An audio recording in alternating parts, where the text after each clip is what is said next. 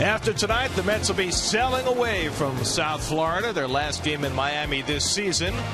Before they leave, they've got one more to play at Marlins Park, which yesterday, Juan Lagares made his own personal playground. He had a big day doing things that nobody had done for the Mets since a guy named Reyes. At Marlins Park in Miami, Florida, the New York Mets play the Miami Marlins. And a pleasant good evening, everybody, and welcome to Miami. I'm Gary Cohen, along with Ron Darling. Mets play the rubber game of their three-game series against Miami. 23 games to go in the regular season, and one of the things the Mets are trying to figure out for next year is who their leadoff hitter is going to be. Yesterday, Juan Lagares staked his claim. Well, there's been a lot of experimentation, not only the pitching staff, but the everyday players, and what they're trying to find out, a couple of things. Can Lagares hit as well as he fields? Yesterday, that was a moot point as he went 4 for 4, was on base 5 times. Can he use his speed a little more and steal some bases? Well, he's been running wild the past 3 games and has been great. Yesterday, he scored 3 runs, so he did everything you want a leadoff hitter to do. Can he do it consistently over an entire season? We're going to have to see, but he's one of the bright young stars of the Mets. 4 hits, 2 RBIs, 2 stolen bases. No Met player had done that since Jose Reyes did.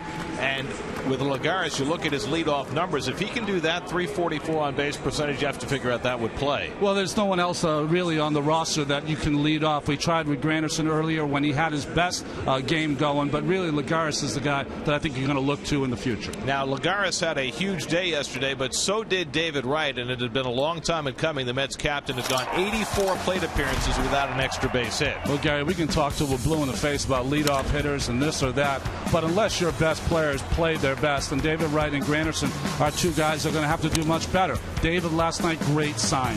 Driving the ball to right field, driving the ball over the center fielder's head and the right fielder's head. Those 2 doubles, very important to see if David can provide some kind of power here in September. Mets have scored 6 or more runs 3 straight games. First time they've done that this year. They'll try and keep the good times rolling tonight. We'll check out the pitchers for tonight's game when we come back to Miami.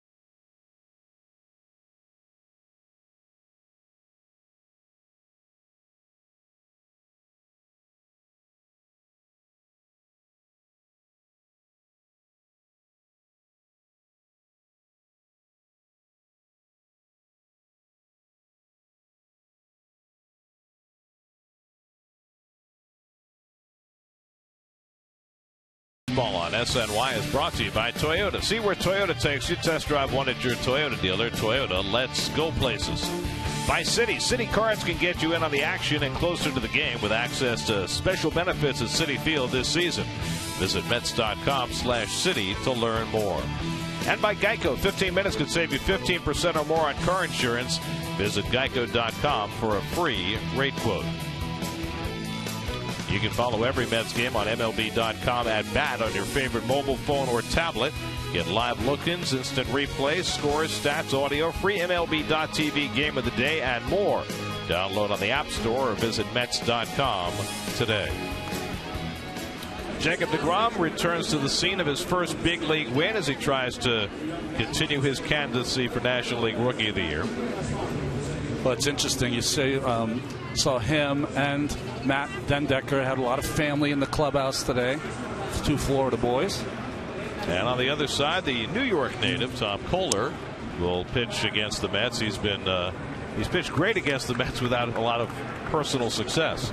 Well, he's pitched well, too, at this ballpark. He's got 6 wins. That's tied for Henderson Alvarez at this park. His ERA is 2.69 in this ballpark. Kohler's the guy, keeps the ball down, gets a lot of ground balls.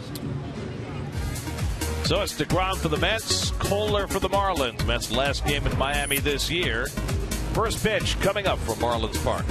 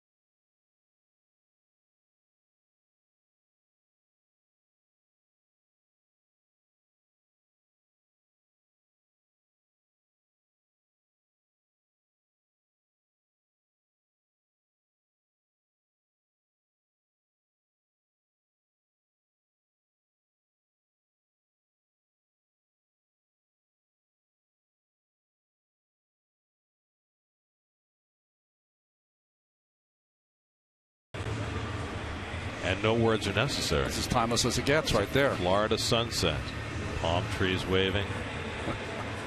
Just spectacular. You just want to grab a chaise lounge and just enjoy the moment. Timeless. Tom Kohler taking the mound for the Marlins. Kohler's got a 2.69 ERA at home this year. He has been terrific in this ballpark. Roof closed for the third straight day on another warm and humid South Florida day. Here's your Geico starting lineup. Day off for Curtis Granderson, who's really been struggling. His 7th 0 for 17 streak of the season.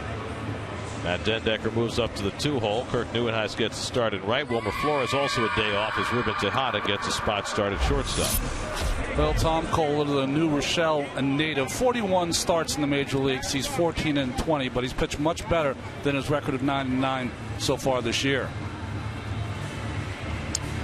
Defensively behind Tom in this evening's game. In the outfield, great young outfield, Coors Light defense. Christian Yelich, Marcelo Ozuna, and Giancarlo Stanton. McGee, Echeverria, Solano, and Garrett Jones at first base. And Saltalamacchia doing the catching. It's amazing we can fit all those letters into that graphic. They have the longest names, don't they? The Marlins. Got to go with the very small fonts in this game.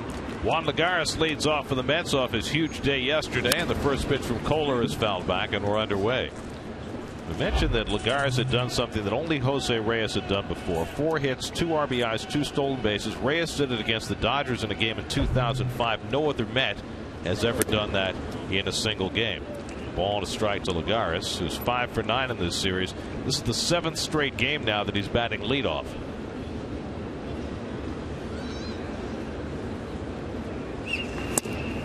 Hurt. 1-2 to Lagares. We were talking during the open about seeing whether Lagares can be a leadoff hitter. I guess the question is, how big a sample do you need before you know? Well, it's a hard call because, you know, judging not only right now but also September games, it's always hard to make decisions in September. But to me, you know, 35 to 50 games in there is where you see if he can, you know, have that on base percentage around 350 or better. Well, it certainly appears as though he's going to get a full trial through September. Matt Dendecker, who also profiles as a leadoff hitter, is on deck. 2-2 from Kohler, and it's up and inside. The difference between Lagares and Dendecker right now is, you know that Lagares is going to be your center fielder next year. You don't know for sure if Dendecker is going to be part of your everyday lineup. 3-2 from Kohler, and Lagares pounds one into the ground, a foul ball. You know, the one thing I would like to see from Lagares, and you know, it's a fine line because you don't want to take away any of his aggressiveness, is if he starts walking once in a while too. That's going to help that on base percentage. His eye gets a little better at the plate. Drew a walk in yesterday's game, just his 17th of the season. Again, the 3-2, and he hits one up the middle, and he's got himself another base hit.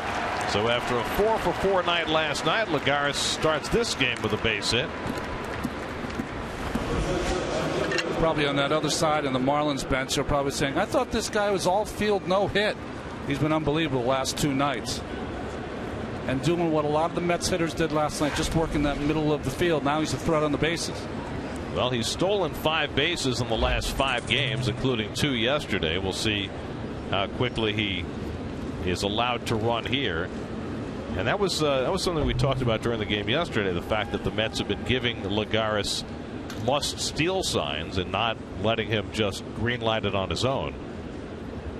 Here's Dendecker, and he fouls off the first pitch fastball. You know, the interesting thing there, so Dendecker being aggressive on that first pitch, but you'd like the second place hitter to maybe take a pitch, allow Lagares to steal, and that one right off the mask of Saltalamacchia. Well, he's stolen a base in 3 straight games. Not even Eric Young has done that this year.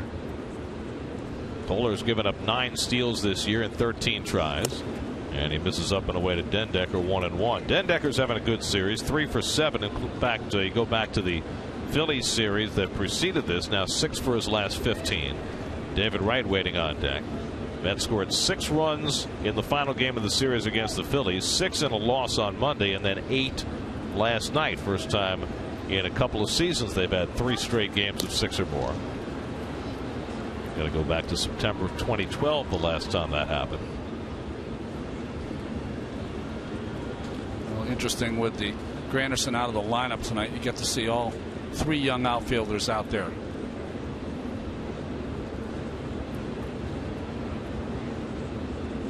One and 1 to Dendecker, and Matt lines one down the right field line. That's down for an extra base hit. Lagares on his way to third as Stanton peels it off the wall. Lagares will hold at third. Dendecker in at second with a double, and the Mets are in business, second and third and nobody out.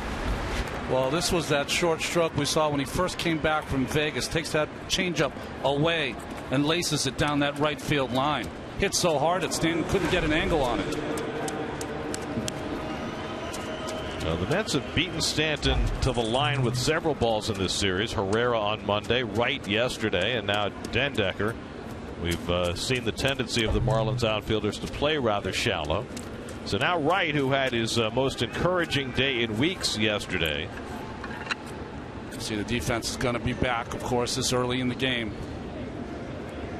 David's driven in 6 runs in the last 3 games. Second and third, nobody out, and the first pitch curveball in for a strike.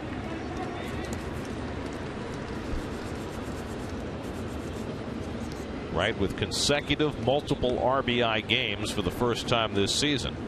Now has 62 runs driven in for the year, and he takes that one foul down the right side. 0-2.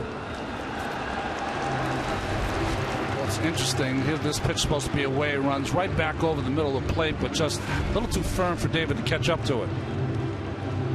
You can see his numbers against Kohler. Kohler's been a hard luck pitcher against the Mets. Lifetime 11 appearances, 8 starts, 1-3 despite a 2.68 ERA. Mets trying to cash early for a second and third and nobody out. And the slider off the plate, 1-2. Well, David got himself going the last few days, taking the ball up the middle, and then yesterday drove a couple of balls to center and to right. And he foul tips that. Saltalamacchia holds it, and that's the first out of the night. Well, that's a good play by Saltalamacchia, just off the end of Wright's bat, and able to pick that up right before the dirt. So Wright unable to get a run in, and now it's Duda. Lucas 2 for 8 in this series. 26 home runs, 77 RBIs, both in the top 10 in the league. But just 2 for 17 in his career against Tom Kohler. Marlins keep the infield back and shifted, but not overshifted. And the curveball drilled foul. And the ball boy, who's made several marvelous plays in this series, that one a little too hot for him to handle. But he's fearless. I mean, he goes after it. You can see the infield. You're talking really about Echeverria, shortstop, who's playing right behind the bag instead of shifted over. There he is. Lefty. Well, we saw Duda get a hit yesterday just to the right of second base, where a lot of teams will play their shortstop, but the Marlins have not had that overshift throughout the series. He's had 2 hits in the series, both there. Lagares at third, Dendecker at second, and 1 out. And Duda bounces that one foul on the changeup. And Kohler, who got ahead on Wright and struck him out, now ahead on Duda in another spot where he needs a strikeout for Kohler, who's not really a strikeout pitcher.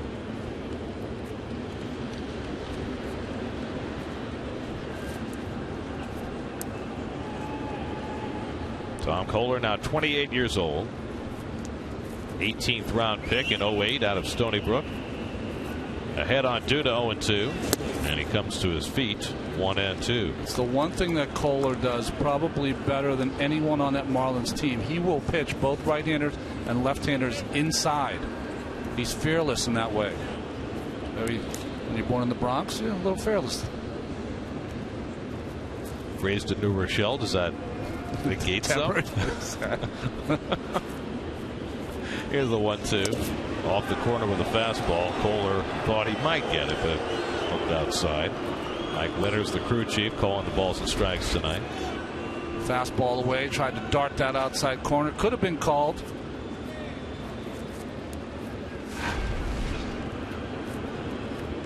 Now 2-2 to Lucas with Darno on deck.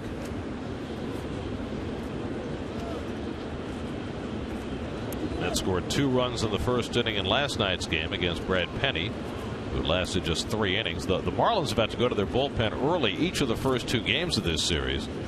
They could really use a long start out of Kohler tonight. And Duda fouls it off. Henderson Alvarez had to leave with an oblique injury in the 3rd inning on Monday. And then Penny, who was ineffective, left for a pinch hitter after 3 innings last night. See Duda's face right there. Remember in the beginning of the season he was missing a lot of those pitches, then he went through that stretch where he didn't miss any. He's missed a couple of pitches in this at bat. Brad Penny, the once and now once again Marlin. 2-2. Tries to hold up. Did he go? He went around. Strike 3. So Kohler with back-to-back strikeouts after the Mets had second and third and nobody out. It's almost automatic now. Anytime the hitter makes any kind of offer, it's usually called a swing. Good block by Saltalamacchia. So the Mets trying to avoid bypassing a golden first inning opportunity. It's left to Travis d'Arnaud with 2 out. Travis 5 for 8 in this series, up to 237 for the year. Tied for the lead among National League rookies with 12 home runs, most ever by a Mets rookie catcher.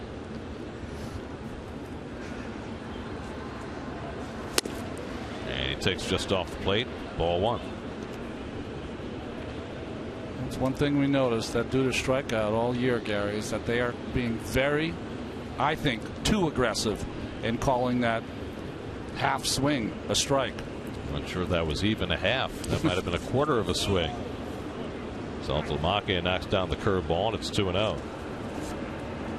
Lagares at 30 led off with a base hit up the middle. Dendecker followed with a double to right. Second and third and nobody out, but right and due to have fanned. Now Kohler behind on d'Arnaud 2-0 with Kirk Neuenhuis on deck.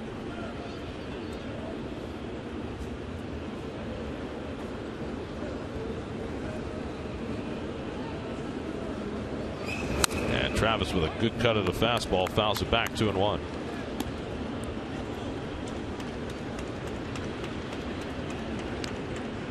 Neuenhuis getting the start in right field tonight. Curtis Granderson another day off. He sat the final game of the Phillies series, sitting again in today's game, just unable to get anything going. And the Mets will get a look at Neuenhuis instead.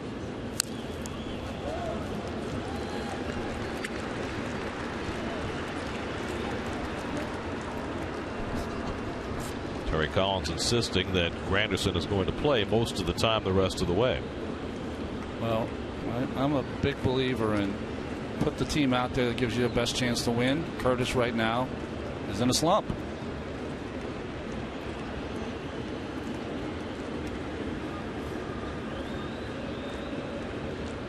Two and two to d'Arnaud. Outside. Well, there's so many facets to that, right? Because, you know, you're in September, you're not in the race, you're playing for the future. Well, Curtis Granderson's part of your future. You got 3 more years with him at big money. I mean, you would think it would be beneficial trying to get him going before the year's over. But at the same time, you'd like to look at Neuenhuis and see if he's part of your future. So it's hard. That's strike 3 called, and Kohler, after giving up a single and a double, strikes out 3 in a row, and the Mets wind up with nothing in the opening inning.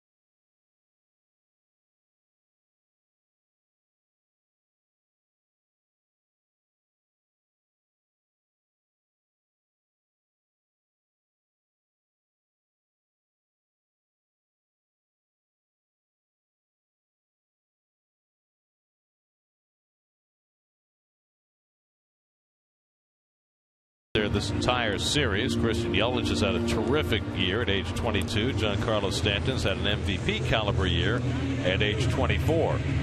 And Jacob deGrom, who has handled the Marlins handily twice, will get him again tonight. Well, I was looking at the National League rookie pitching leaders, and deGrom's name is all over the board. Tied for the most, has the most strikeouts, most innings pitched, as you see his Caesars numbers on the year. It's sort of a shame that deGrom is pitching in this series and not against the Reds over the weekend. Christian Yelich leads off and takes a strike, because you have to figure that the prime contender along with deGrom for National League Rookie of the Year is the Reds' Billy Hamilton. Yes. So they will not be going head to head. But I'm sure there's going to be a lot of press about it once Jacob gets in Cincinnati. Right now he's concentrating on his home state team. He's already had 2 terrific games against the Marlins this season. He was a hard luck pitcher early in his big league stint after coming up in May. Finally got his first win here on June 21st against the Marlins, throwing 7 scoreless innings.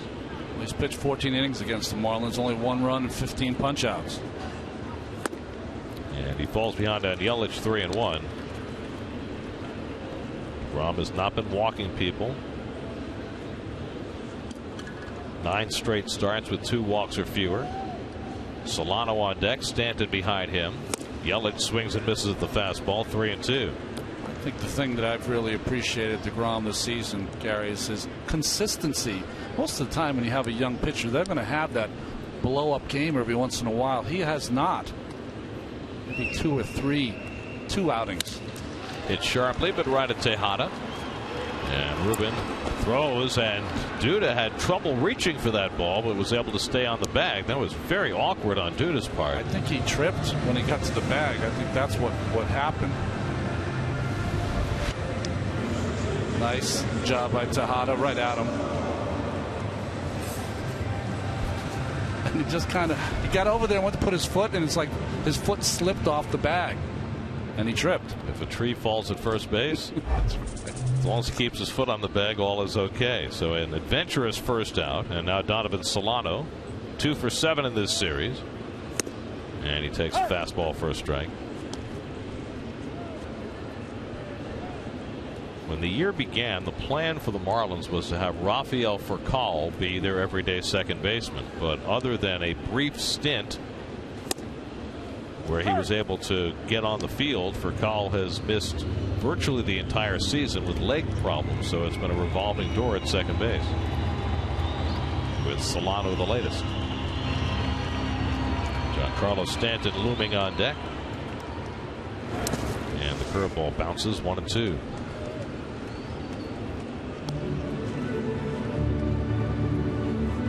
This is deGrom's 3rd start since coming back from 2 weeks on the disabled list with some mild tendonitis in his rotator cuff. He had the iffy start in L.A. when he was getting the ball up. Adrian Gonzalez hit the home run, but he was right back to being himself his last start against the Phillies.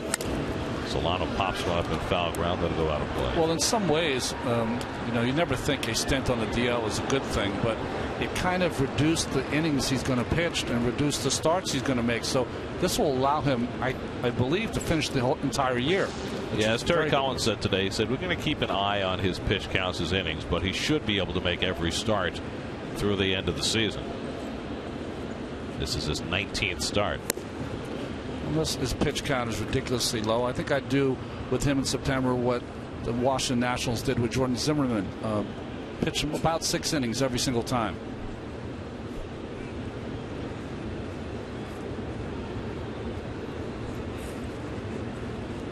Two to Solano, and he comes up and in. He fouls it off.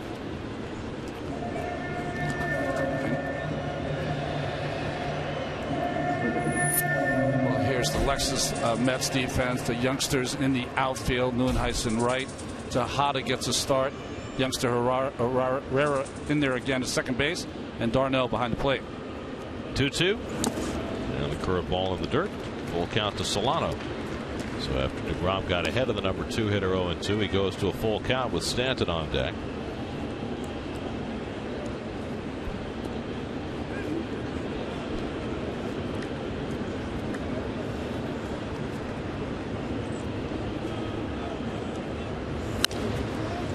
another foul ball.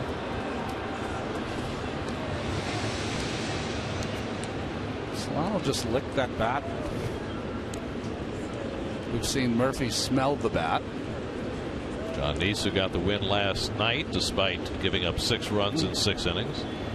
I think if you look back at some of his starts earlier in the year, he might have been owed that. And Solano works out a walk after DeGrom got ahead 0-2, a 9-pitch walk, and the Marlins have their first base runner.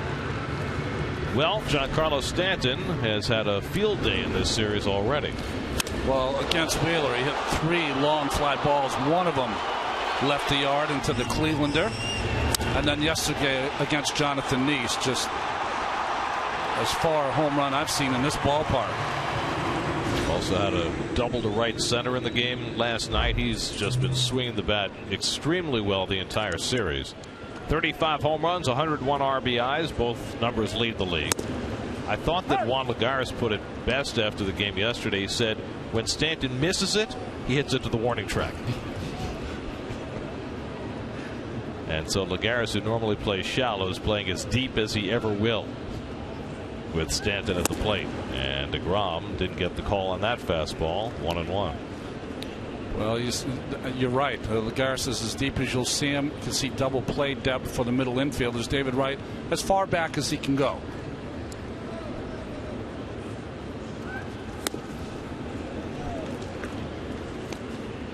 Well, Stanton at age 24 has already hit 152 home runs, and that leaves him just 2 shy of the Marlins career record held by Dan Uggla. Stanton got to 100 RBIs last night, became the first since Uggla 6 years ago to do that. 2-1 coming, and the curveball. Stanton couldn't find it. 2-2. Nice job by the youngster DeGrom. Hitters count. Little slider. Way out in front of Stanton.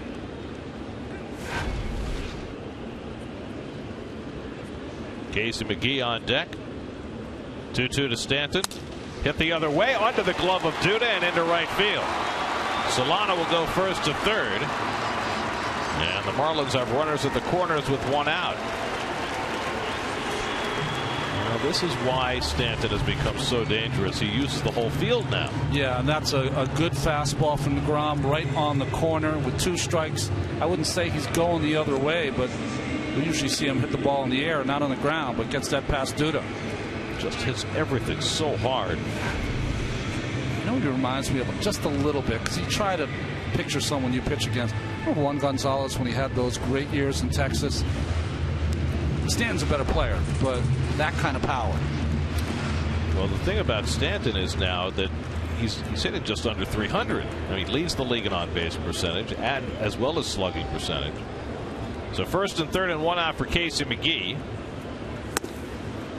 And he takes a breaking ball off the plate. McGee 3 for 7 in this series, hitting .340 against the Mets this year. But he has grounded into a league-leading 26 double plays, and that's what DeGrom is hoping for here. Mets had second and third and nobody out of the top of the inning and didn't score. The Marlins hoping to fare better with their threat. And the curveball in for a strike. 1-1.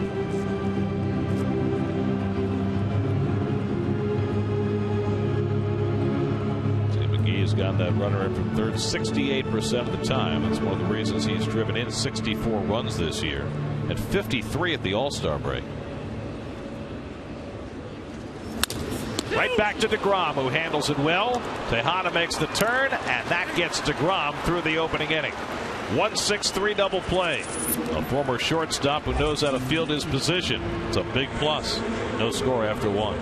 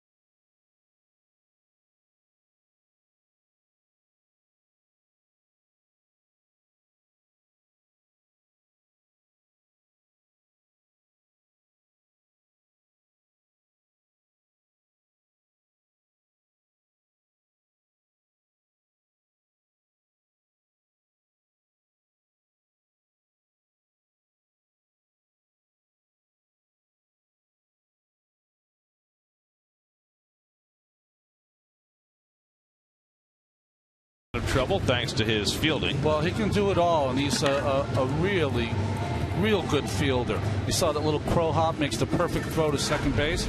If you can field your position, you get yourself out of jams like that. Well, Casey McGee is now grounded into 27 double plays this year and just extends his National League lead. So both pitchers struggled out of jams in the first inning. No score as we start the second. Kirk Neuenhuis leads off. Neuenhuis getting the start in right field today. They have pitchers fielding practice next spring training. Just send DeGrom down with the pitchers. You don't even need a coach. Just follow what he does. You know, I was just thinking about this. DeGrom is a terrific fielder, but he's not an elegant fielder. You know what I mean? Because he's all arms and legs. That's why. And the guys who win the Gold Gloves are usually the guys who do it with grace. They really look like an infielder when they're at their position. You know, he's a very good fielder also. I mean, despite everything else that he does, is Kershaw is a good fielder. That's all he needs, right? Of course, Kershaw got his 17th win yesterday. A ho-hum 8-inning 3-hit performance. How about this? Bryce Harper hit a home run against him. Not only it was the first home run hit by a lefty against Kershaw this year, it was the first RBI against Kershaw by a lefty this year. I mean, it's crazy, right? It's our SNY crew photo of the week. Mr. Met, Billy the Marlin, and our producer Greg Picker borrowing Billy's Segway. It's a nice look. Nice look there, Greg. Did you get the thing to roll? Very nice. Would have loved to have seen an action shot. Maybe next time. So Neuenhuis is aboard, and now Dilson Herrera. Herrera playing his 6th big league game. And he takes a strike.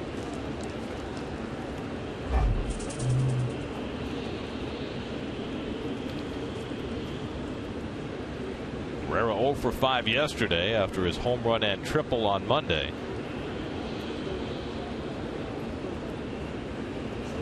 And the curveball fouled off, and it's 0-2. I think we mentioned it last night. That's what we're going to be watching. It seems like he's getting a steady diet, and most young hitters do get this steady diet of breaking pitches from the Marlins pitchers. Well, once you get a couple of hits, show you can hit the ball out of the ballpark. Okay, you can hit the fastball. What's next?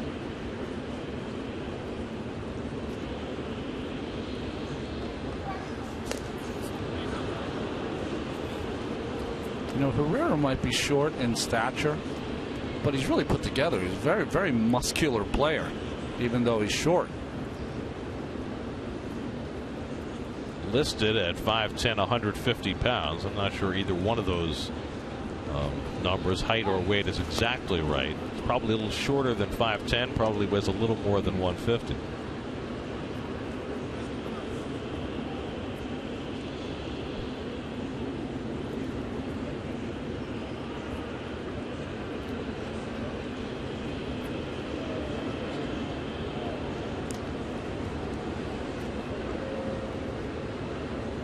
Kohler ahead in the count 0-2, and Herrera tries to lay off, but he went around on the breaking ball in the dirt, and that's strikeout number 4 for Kohler.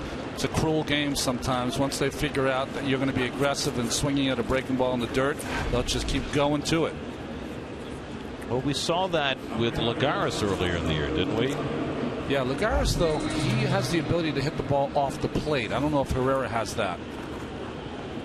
So here's Ruben Tejada, who's gotten very little playing time lately, with the emergence of Wilmer Flores getting everyday playing time.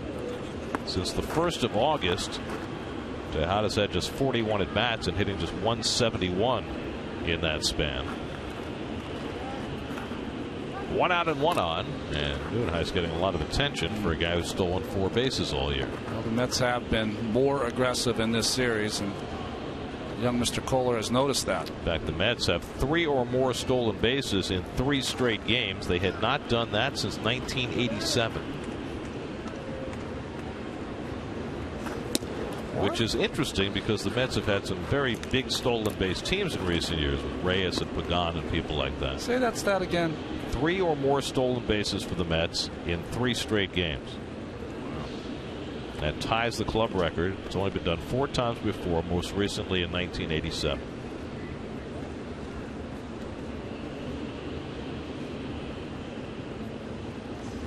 Tejada hits a double play ball. Echeverria with a step and fire. 6-6-3 double play. Side retired. To the bottom of the second we go. No score.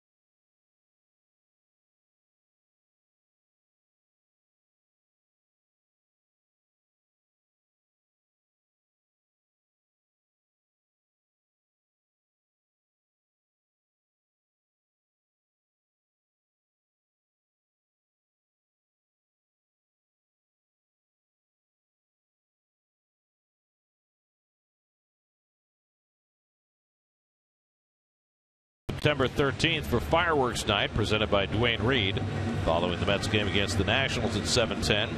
For tickets, visit Mets.com/fireworks. Will this be our 3rd fireworks show of the year? That's right. Pyrotechnic wonder. They've really refined the whole process now. Remember, it used to be when they had the fireworks at Shea, they had to clear out half the parking lot. No, they would tell you, because a lot of the players used to park where they would have where the fireworks would go off. So they would tell you on those days to park somewhere else. Ozuna flies one out to right center. Neuenhuis is there to grab it. 1 pitch and 1 out for Jacob deGrom in the second. So Ozuna is retired. Garrett Jones the batter. Jones 1 for 6 in this series. We mentioned Kershaw's win last night. Well, the Nats and Dodgers are playing a wild game this afternoon. It's now in the 12th inning. The Dodgers had a 2-0 lead going to the 9th on a Justin Turner 2-run homer off Jordan Zimmerman. The Nats tied it in the 9th on Adam LaRoche's home run, and then got another run in the 9th against Kenley Jansen. And then they were 1 out away from winning in the bottom of the 9th, and Jason Worth dropped a fly ball, and the Dodgers tied it. And they've stayed tied ever since. 1-0 to Garrett Jones, and he takes a knee-high strike. Boy, Turner's had a good year, hasn't he, for the Dodgers? Really has. Back home. Jared Saltalamacchia on deck for the Marlins. The Marlins have lost 7 of their last 10 games, and with that, they're still only 5.5 games out of the second wild card. Can you imagine if they'd had a good last 10 days? They'd be right in it. Here they are, just hanging by their fingernails. They have 25 games left to go on the season. And did it without Jose Fernandez. Saw Jose on the field before the game throwing left-handed. 3-1 to Jones. There's a strike. Right now, the wild card in the National League, San Francisco has the top spot, Milwaukee the second spot, despite losing 7 games in a row. and Atlanta, which finally won this afternoon, just a game behind Milwaukee. Braves had scored 1 run in their previous 4 games. Swing and a miss, and Jones out on strikes. First strikeout for DeGrom tonight. What did they score? 7 today? I don't mean they had scored 1 in each of the last 4 games. I mean they scored 1 run total. 3 shutouts in the last 4 games. The only other game they won 1-0. They beat the Marlins Sunday behind Alex Wood. But the Braves erupted for 7 runs and beat the Phillies today 7-4. So now just a game back at that second wild card. Pirates and the Cardinals today, 1-0 win for the Cardinals. And it was a brouhaha between those 2 teams. Started when Edinson Volquez hit Matt Holliday and Matt Adams consecutively, and then Shelby Miller threw one behind Andrew McCutchen. So there was a lot of unhappiness there. Saltalamacchia 2 for 7 in the series. And the catcher Russell Martin got into a shouting match with manager Mike Matheny. They were going back and forth.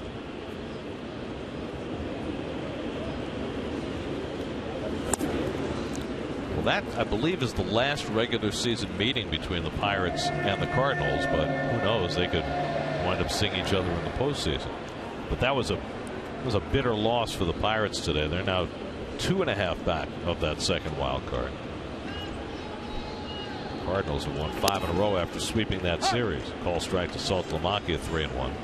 I mean, the Cardinals they treaded water till Molina got back, and now all of a sudden they've shot past everybody into first place. It's almost like they can will it so. We need a hot September, and they've started. The Nats have now taken the lead in that 12th inning in L.A. Adam LaRoche, a 2-run single after he hit the 2-run homer to tie it in the 9th. There's that Central Division. The Cardinals with their win today now 2.5 up on the Brewers. Milwaukee's in Chicago tonight with Matt Garza returning from the disabled list to pitch. But Milwaukee held first place from April 5th until 3 days ago. Now they could be 3 games out at day's end. 3-2. Saltalamacchia pops one up. Darno comes back for a look, but that's out of play. That's got to be a helpless feeling when you're the team that's been in first place all year, and all of a sudden you can just feel it getting away. Well, the hard part, Gary, is that they've heard it from everyone all year that they had no business being in first place, and asked over and over, how are you doing it? Now they're not. Now they're not. 8th pitch of the at bat to Saltalamacchia, and he drives one toward the gap in right center field. That's down for a base hit. Lagares over to cut it off. Saltalamacchia trying for 2. Lagares' throw not in time. 19th double of the year for Jared Saltalamacchia. Well, good hitting by Saltalamacchia, who splits the defense here. Good try by Lagares to get that ball in as quickly as he could. This ballpark is just so big that the gaps seem to go forever.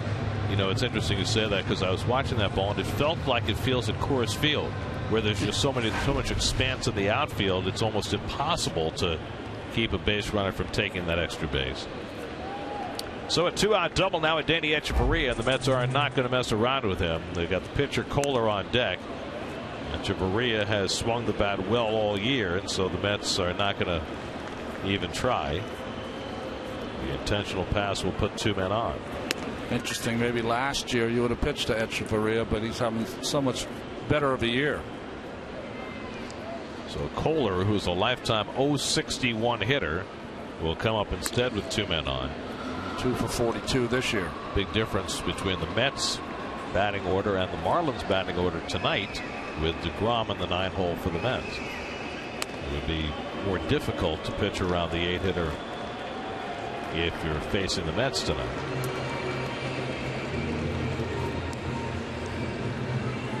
Kohler looking for his first major league run batted in. 82 career at bats, no RBIs.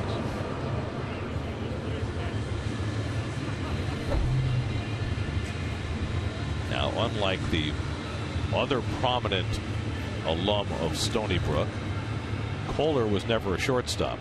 Joe Nathan was a shortstop at Stony Brook before he became a pitcher. Joe Nathan, one of the good guys, but boy, he's gone through quite a year this year in Detroit.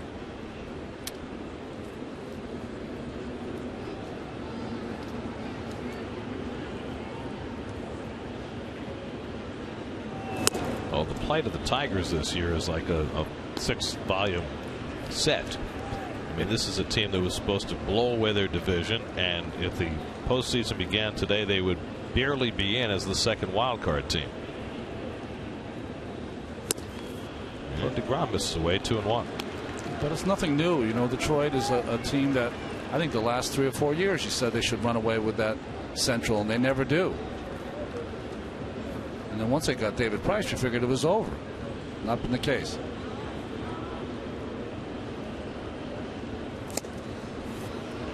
Two to Kohler.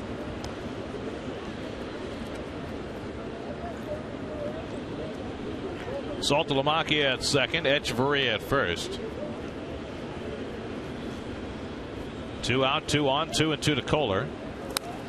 He gets a piece of it to hang in there. Talking about using smaller fonts in the graphics. In a game with Echeverria, Saltalamacchia, and Neuenhuis, that's right, you'd have to go to a 3-point font.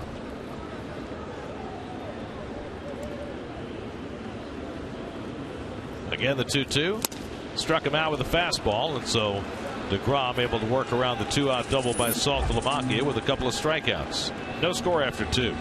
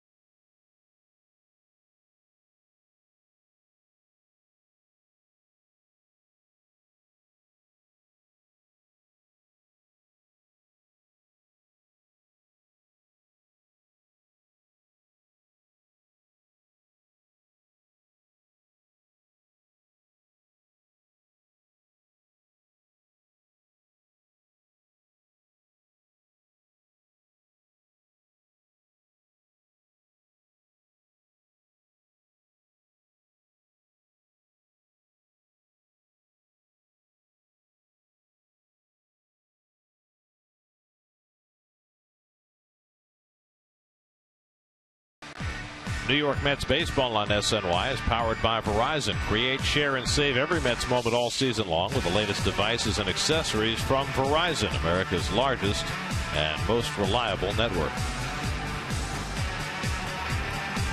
Downtown Miami. Mets last game in Miami this year. Mets are 4-5 here, but 9-6 overall against the Marlins this year. Those are the lights from the Clevelander, the nightclub just beyond the left field fence. I always say I'm going to go in there. I've never been in there yet. Jacob deGrom will lead off the third inning for New York. Jake has 10 hits this year. That's 4 shy of the Mets rookie record. 14 hits. Dwight Gooden, 1984. He's got a chance to get there. Yes, he does. Only had 38 at bats. I would, without looking, guess that Doc had at least twice that many. Oh, easily. I'm gonna have to look.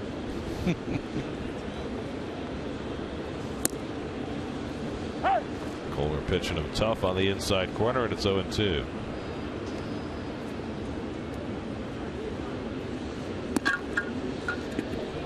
Kohler's already struck out 4. And deGrom bounced one off his leg, a foul ball. Lagares and Den Decker to follow for the Mets in the third. Doc's rookie year, 14 hits in 70 at bats. Yeah. So not quite twice as many as DeGrom's 38, but pretty close. His second year in '85, when he had his best season, Doc had 21 hits, which I believe is still the club record.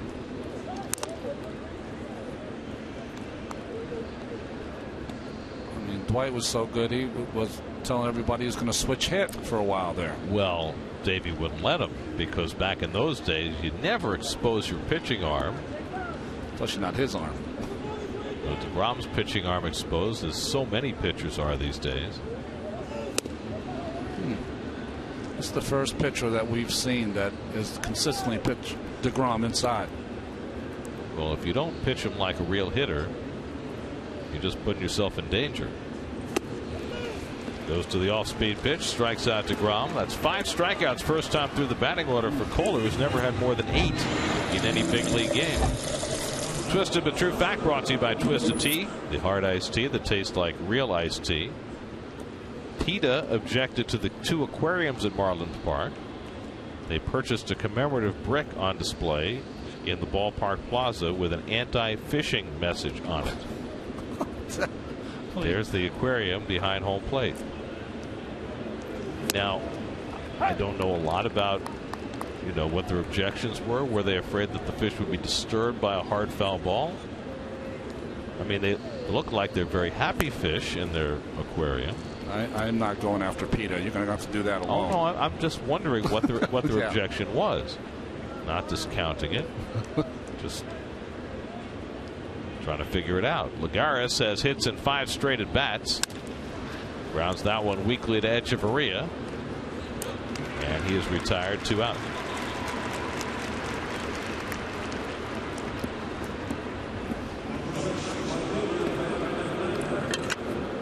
What we're being told is what PETA said was that not necessarily the foul balls, but just the general ambient noise in the ballpark might disturb the fish and make them nervous.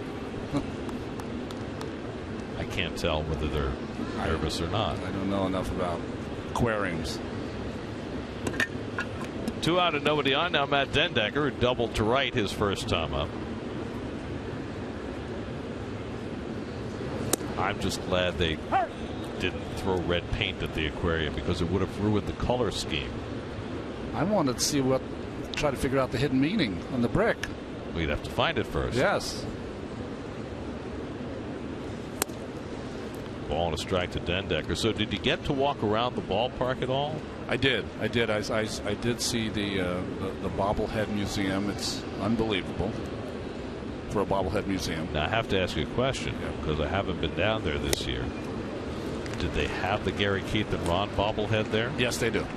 Really? Yes, they do. Wow. Prominently displayed too. I believe.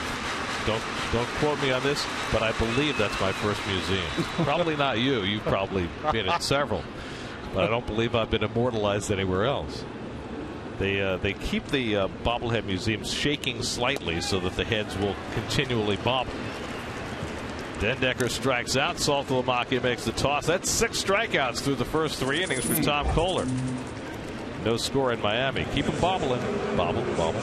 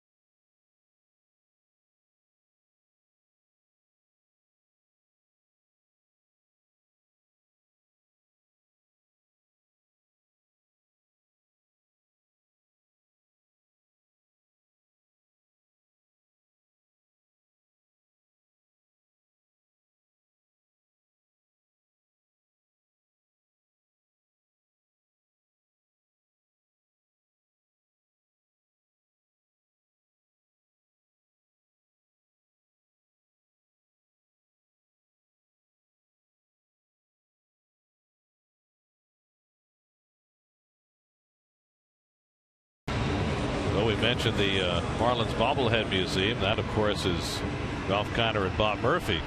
That's immortalized in bobbleheadedness. You got Harry Kalas and Richie Ashburn on the right, Bob Uecker on the left. So that's the broadcaster's wing of the bobblehead museum. Top of the batting order, Christian Yelich leading off the home third for Miami in a scoreless game. And a little tapper up the line. That'll go foul. 1-1. So DeGrom throwing far more pitches than he'd like to these first couple of innings. First inning, he got out of trouble. First and third and 1 out, got the double play. And then in the second, gave up the 2-out double to Salt to LaMacchia that increased his pitch count. So 48 pitches in the first 2 innings for DeGrom. At a time of year where, if nothing else, they are monitoring his pitch count and his innings.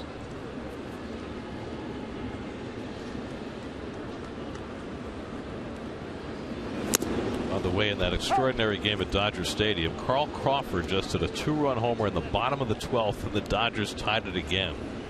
They're 5-5 now.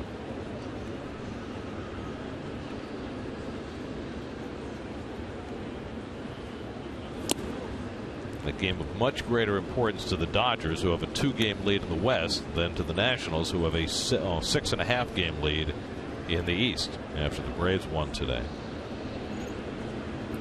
2-2 coming to Yelich, and he misses inside with a slider. Full count. Yelich, Solano, and Stanton. Second time through the batting order for DeGrom. He's already walked 2, 1 intentionally. Yelich got a piece of the changeup and fouled it off.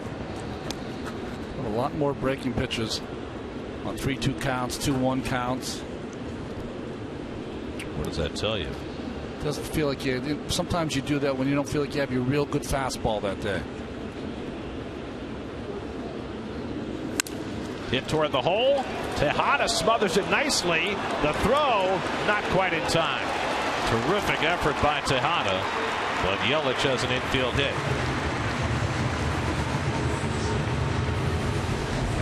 Well, nice play by Ruben, sitting on that bench and coming off, and lost his footing just a little bit. Couldn't get enough on that throw. Yelich has some good speed also. So a leadoff base runner for the Marlins, who have their 3rd hit against DeGrom.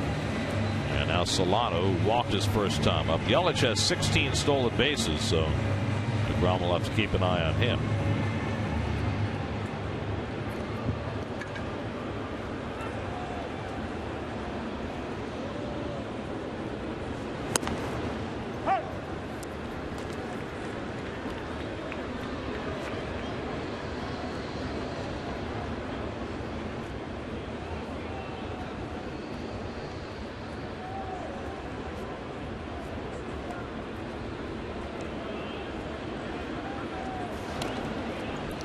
DeGrom has given up 8 stolen bases in 12 tries this year. What does the card say? Keith Hernandez. Giveaway June 2012, arriving 2013 or 2012. Well, I guess it. Oh, it made it. Oh, yes, okay. yes, all yes. right. So that was an old shot. Yeah. And now Keith has arrived. Paulo Duca's got his mask off. Tommy Glavine. Oh, so he had the mask on in the old shot and off. Wait a second. Well, I sense something nefarious here. Now, did the Loduca bobblehead come with a removable mask? Well, or did they replace him? Was the first Loduca in a Mets uniform or a Dodger uniform? Could have been the Marlins uniform. Marlins uniform, that's right.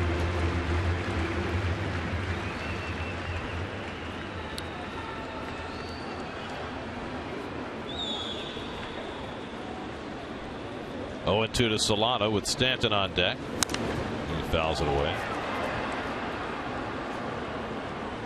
Apparently they took the mask off the Loduca bobblehead so he could sign it properly, and then couldn't get the mask back on. Well, that's the one thing about the bobblehead is that I get a lot of people want me to sign the bobblehead, but there's really no place to really sign it. Toward the middle of the diamond, that's a base hit for Solano. And the Marlins have the first two men onto the third with Stanton coming up. So Solano's on base for the second straight time. A little slider there that Solano hits up the middle, but just like Wheeler on the first night here, it doesn't look like DeGrom has that good fastball. Oh, so he could sign on his helmet there. I see. That's fun.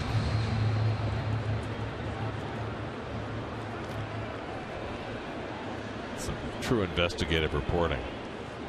So a moment of truth for DeGrom. First and second, nobody out. Giancarlo Stanton at the plate. And he takes inside, ball one. Stanton hit a hot shot just underneath Duda's glove for a base hit in the first inning.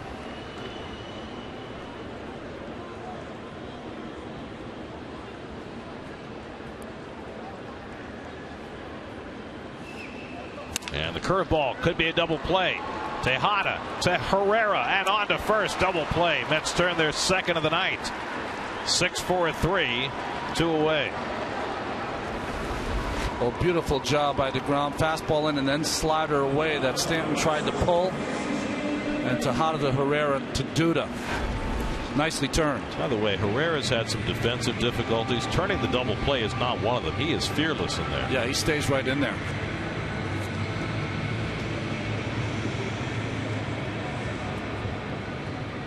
So 2 out, Yelich at third, and now here's McGee, who grounded into a double play his first time up. So DeGrom has really helped himself by generating 2 double play grounders. We see Solano comes in there, tries to upset Herrera, but just steps over him. The 2 Colombians, 2 of the 14 who have played in the major leagues. Perfect place for it, by the way. I'm told that the Colombian community in Miami is the largest in the country. Some 115,000 Colombians make Miami their home. And for this weekend, Dilson Herrera, an honored guest. 1-1 to McGee, and he dribbles one off the end of the bat, and DeGrom ahead in the count 1-2.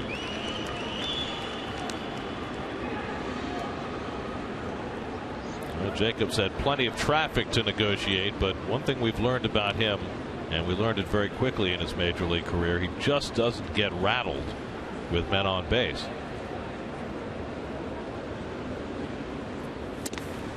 Comes inside with a breaking ball, 2-2. We've said this several times during Jacobs' young career. Even on the days when he hasn't had his best stuff, he's found a way. Yeah, he figures out a way. I mean, they're trying to throw a changeup to the right-handed hitter. He doesn't throw many of those.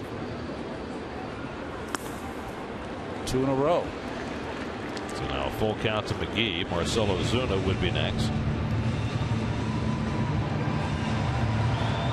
What's the downside of having to deal with all this difficulty is that DeGrom's pitch count is getting up there. 3-2 coming. Grounded off the glove of DeGrom into no man's land. Herrera the bare hand, and it can't be handled by Duda, and the first run of the game comes home. Looked like they were going to have McGee at first base, but Duda couldn't make the connection. I don't even think this throw hit the dirt. Just missed by Lucas. Would he have been safe? Not sure. Well, hustling McGee down there. Very close play. Well, they've given McGee credit for a base hit, which means the scorer believes he would have been safe, but I don't think so. I think he would have been out. I think he would have been out too. In which case, I think you have to give Duda an error, don't you? Now, you can't have replay to make that decision, can you? No. So McGee gets credit for an RBI, his 65th, and the Marlins able to squeak out a run here in the third. Now it's Ozuna, and he takes a strike. Well, that was a case of DeGrom with his great height and reach able to get a piece of that ball. Had he not, would there have been a play for the middle infielder? Yeah, it would have been an easier play for Herrera. He was playing McGee a little up the middle anyway.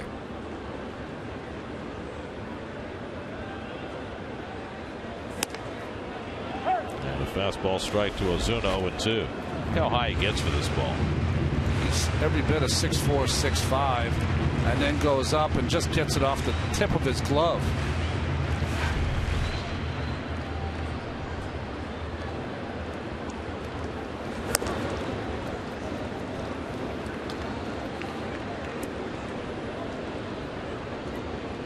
So Jacob now over 70 pitches working in the third inning.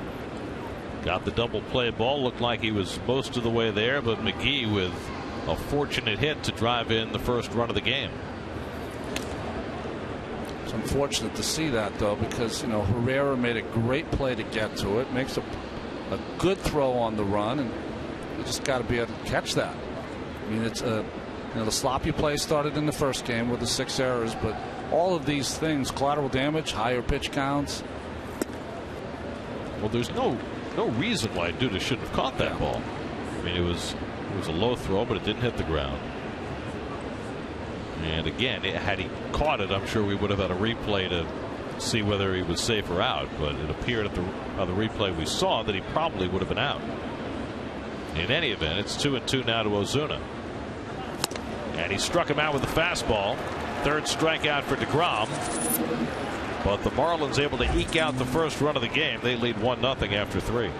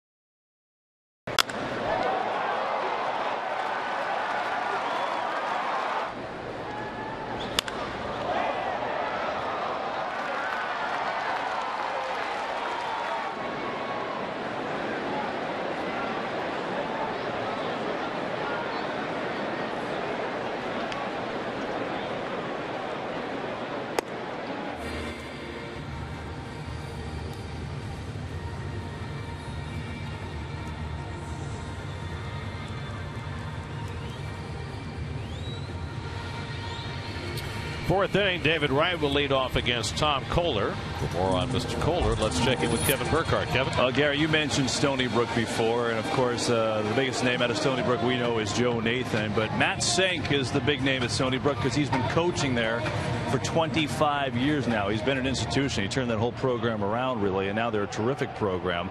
And he, of course, coached Nathan and Tom Kohler.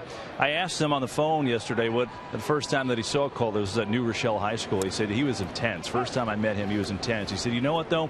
I didn't go to scout him. I went to look at a baseball tournament on Long Island. His team was playing. And he said, you know, I think as a coach, as a college coach, you're always looking for intangibles. And I could see his enthusiasm for the game and his enthusiasm for his teammates really stood out. I mean, obviously, he had a terrific fastball and a good breaking ball, too. But he just had that about him. And, you know, when he came aboard the program, he was always very, very intense. He had that great stuff. But it was interesting. He didn't get drafted after high school. He did not get drafted after his junior year. And I think his feeling was that he would. And Sank told me it was because his shape came back to bite him. He said he was not maybe in the greatest of shape despite having this great stuff. And after he didn't get drafted his junior year, he took it to heart. He went on a great program for nutrition. He dieted. He worked out. He estimated he lost about 30 pounds, maybe 40 pounds. And then guess what? The Marlins took him after his senior year, and now he's here. So Matt Sank has molded some good ones, and Kohler turning into a real good one. And just struck out his 7th batter of the night, which is just one shy of his career high. It was interesting seeing some of those shots from Stony Brook and the kind of different mechanics he had in college. I know that my mechanics in college were completely changed when I came to the pros, because they said you can't land on a stiff front leg, you can't cuff the baseball. So there was 2 or 3 things that I had to change. It looks like Kohler has done the same thing. Here's Duda, and they put on the full shift against Lucas this time, and he gets one in the air to center. Ozuna with the back pedal. 2 out. Guys, Stony Brook just had their 3rd alum called up too. Nick Tropiano just got called up to the Astros the other day, so it's another one for Matt Senk in the big leagues. See the difference in the legs now. He has that high knee that comes right to his glove, and before he used to kind of cast it out there. Those are all the things that you work on when you're in the minor leagues to get yourself in a better position to last longer. Take some of the strain off your arm. Quickly, 2 out and nobody on. Travis d'Arnaud took a call, 3rd strike his first time up. Well, the Mets, who were striking out in droves early in the season, have not been striking out as much the second half as d'Arnaud leans out of the way. But here's a guy who doesn't strike out many, who's already fanned 7 Mets through the first 3 2/3. Well, he always pitches well against the Mets. I'm sure the incentive is pitching against the New York team. Knows everyone's watching. Kohler behind 2-0 and outside 3-0. See that photo of that casted front leg, kind of like he kicks it out that heel to third base, and now not as casted as much, and it's a little bent also. 3-1 to d'Arnaud. That's about just 2 hits. They came the first 2 batters against Kohler, 2nd and 3rd and nobody out. They didn't score, and he's rolled since. That's low though, ball 4, and it's 2 out walk to d'Arnaud. The second given up by Kohler.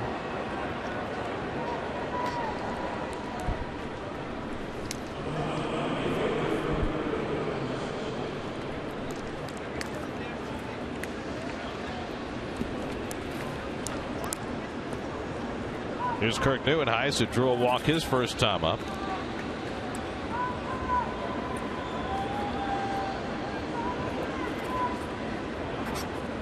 This is Neuenhuis' 16th start of the year. And make of this what you will. In the 15 games he started prior to today, the Mets are 13-2.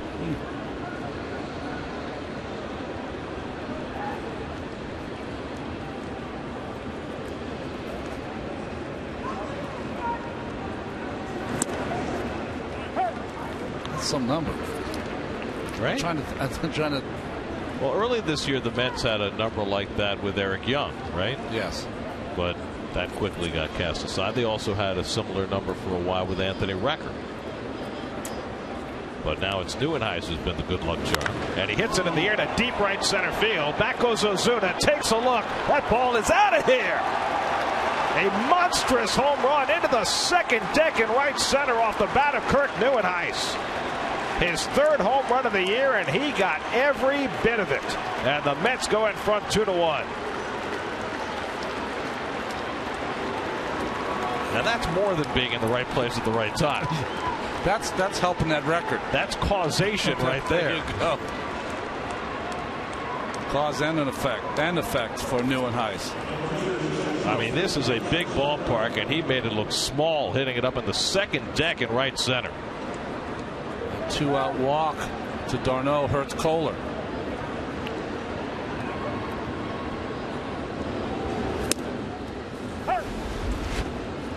Well, trying to come inside with the fastball, and it comes right open the middle of the plate. And I don't know if we've seen Neuenhuis hit one this far before.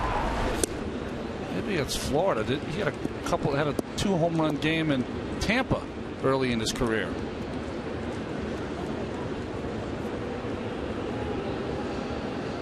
So Neuenhuis getting the spot start with Granderson sitting tonight and making it pay off. Walk his first time up, and now a monstrous 2-run homer.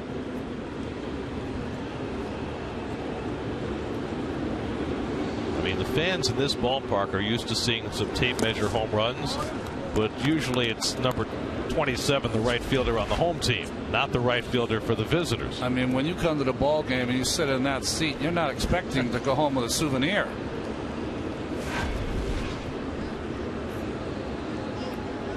Nelson Herrera struck out his first time up, and he takes the fastball high, 3-2. So Kohler got himself the lead, retired the first 2 hitters here in the 4th with no difficulty, but a walk to d'Arnaud, and Nieuwenhuis crushes one. There's strike 3 called. Fastball got Herrera looking. That's 8 strikeouts for Tom Kohler, matching his season high. But now he finds himself behind in the game. Nieuwenhuis' home run, 2-1 New York.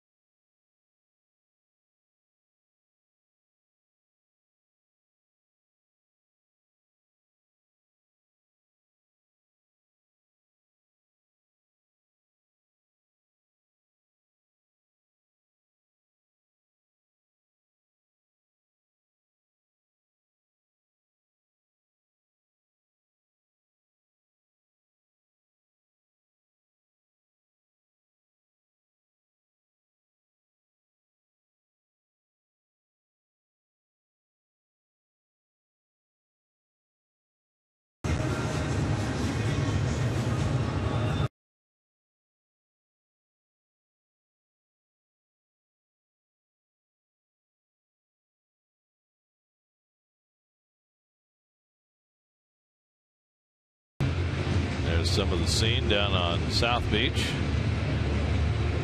No more South Beach this year. Let's be in Cincinnati for the weekend where there's no South Beach. Garrett Jones leads off for the Marlins in the home 4th. Jacob deGrom working with the lead for the first time. Jones struck out his first time up. Not been easy for deGrom tonight. He's given up 5 hits and 2 walks over the first 3 innings.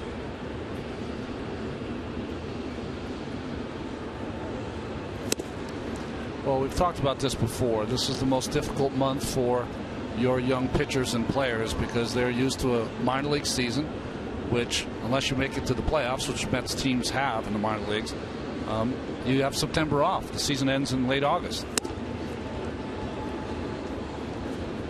So you're making 5 or 6 more starts. Right down the middle for a ball. 2-2 coming. That's up and away. Well, the goal is, right, and Zach Wheeler was talking about this yesterday, to finish strong through September so that when you get a chance to play in October, you know what that's like. And you're ready for it. That's certainly where the Mets hope to be in future years. Jones chases a slider. He's down on strikes. 4th strikeout for Jacob deGrom. Went right back with that slider that wasn't called, but this one out of the strike zone.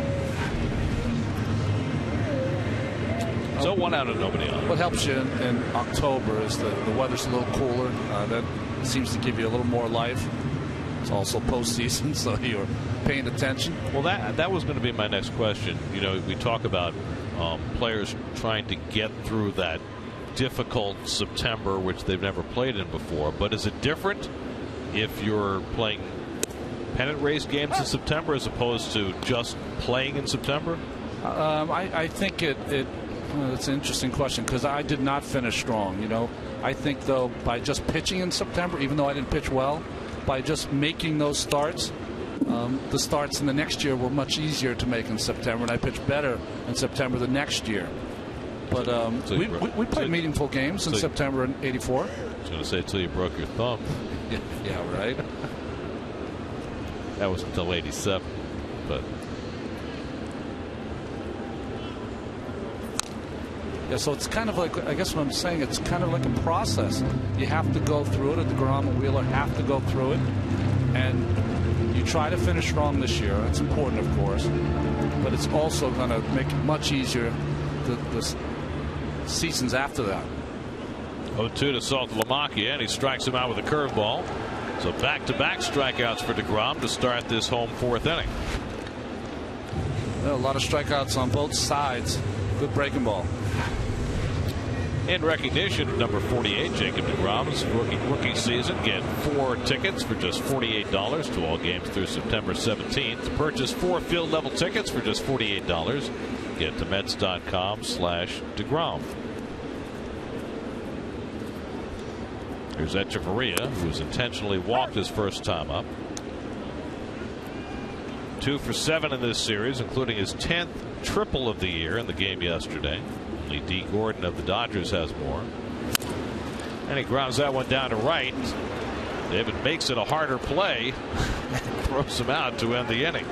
David backing up on that ball, playing it off to the side, but he gets Echeverria to give DeGrom his first 1-2-3 inning.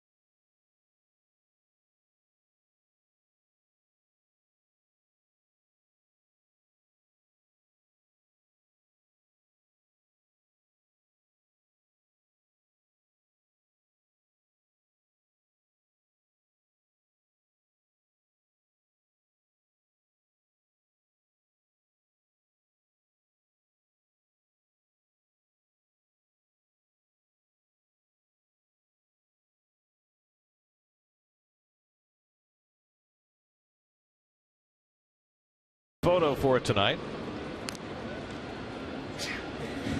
Hey, we know that guy. That's right. How'd he get in the AT&T fan photo? Kevin's got fans everywhere he goes. You know what it is? It's part of the month-long Kevin Burkhardt appreciation. That's right. Send-off. It's not quite Jeter, but you know. We had a beautiful dinner on Monday after the day game. We all got together. That was a blast. We're going to probably show some things later in the month of some of Kevin's greatest moments. I think we should show some of the not so great moments too, so we can have some fun with it. They'll definitely nice healthy balance. Ruben Tejada leads off in the 5th inning. Ruben bounced into a double play his first time up. By the way, they're now in the 14th inning in LA. Nats and Dodgers tied 5-5. And Tejada takes a strike. Dodgers with a chance with a win to add to their lead because the Giants got roasted and toasted by the Rockies today, 9-2. The best season that nobody has any idea about, Corey Dickerson of the Rockies, 2 more home runs today. Is he at 22 or 23 home runs? Yeah. Wow. So his slugging percentages in the 550s. He's Charlie Blackmon got a lot of attention early in the year, made the All-Star team, but Dickerson has had an even better year. Line down the left field line, and Tejada's got himself an extra base hit.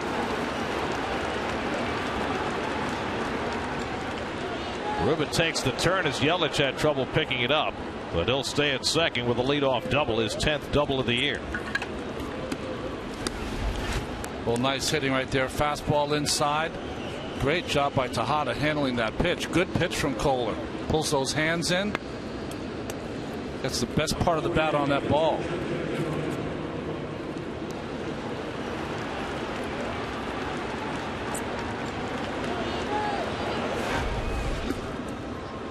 Now the Marlins look for the bunt from DeGrom, who has 4 sacrifices to go with his 10 hits this year. Fair ball. Throw goes to third for the tag play, and Tejada's out. Not a good bunt by DeGrom. Only got it a few inches in front of the plate. And Saltalamacchia easily able to gun down Tejada. Well, this is definitely DeGrom's fault for not making a better bunt. But, you know, when you're on second base and you're the runner, you don't have to go. If you read that the bunt is not far enough in front of the plate, you can stay at second base. Tough play, though, for a runner.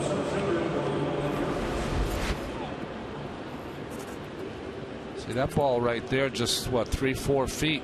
I don't know if it's how hard it is to read it if you're in Tejada's position, but.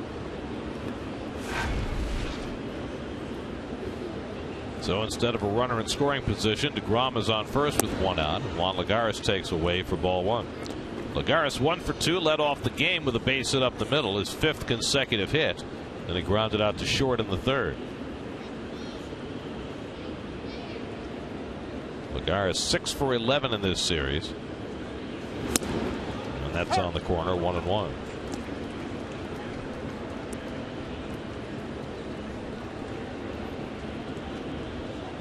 Lagares and Dendecker began the game with a single and a double. Mets at second and third and nobody out, and then Kohler struck out 3 in a row.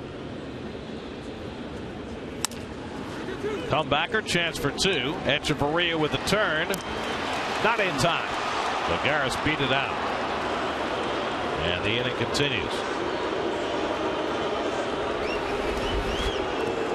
Well, Kohler didn't get a lot on this throw. When you have a guy like Lagares running, you got to put a little more on the throw. This allowed Lagares to be safe at first base. Close play. Looked like the correct call by Andy Fletcher at first. And no challenge from Mike Redmond. So the Mets have Lagares at first with 2 out. Dendecker at the plate, and we mentioned earlier Lagares and his recent stolen base exploits. This would certainly be the spot for it. 5 steals in his last 5 games, after only 4 in the first 4 months of the season. But Dendecker, first pitch swinging, bangs one up the middle for a base hit. Lagares taking no chances against Ozuna's arm, stops at second. So Dendecker has his 2nd hit of the game, and the Mets have 2 on for David Wright. Well, it's nice to see Dendecker and Neuenhuis having a good game in tonight's game. This ball, just a ground ball up the middle that just eludes the glove of Solano. Good choice here by Lagares. That arm of Ozuna is so good. Couldn't go first to third. He knows all about center fielders who can throw. So here's Wright, who after his big day yesterday has been up twice and struck out both times against Kohler. Kohler's matched his career high with 8 strikeouts already today, but finds himself behind in the game and now has to find his way out of 2-out trouble. And David shoots one foul.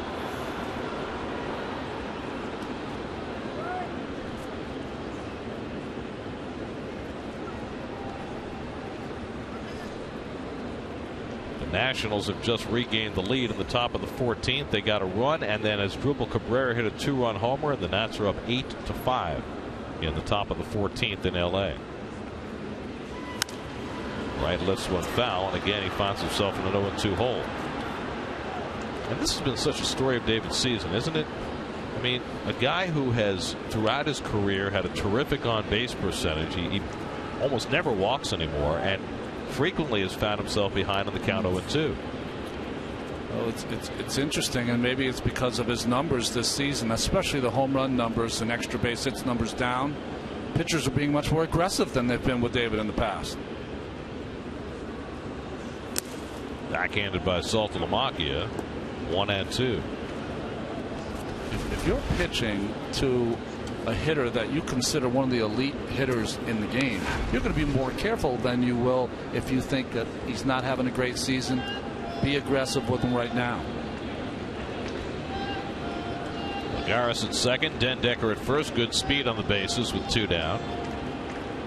2-1 New York, 5th inning. And Wright takes the slider, strike 3 call.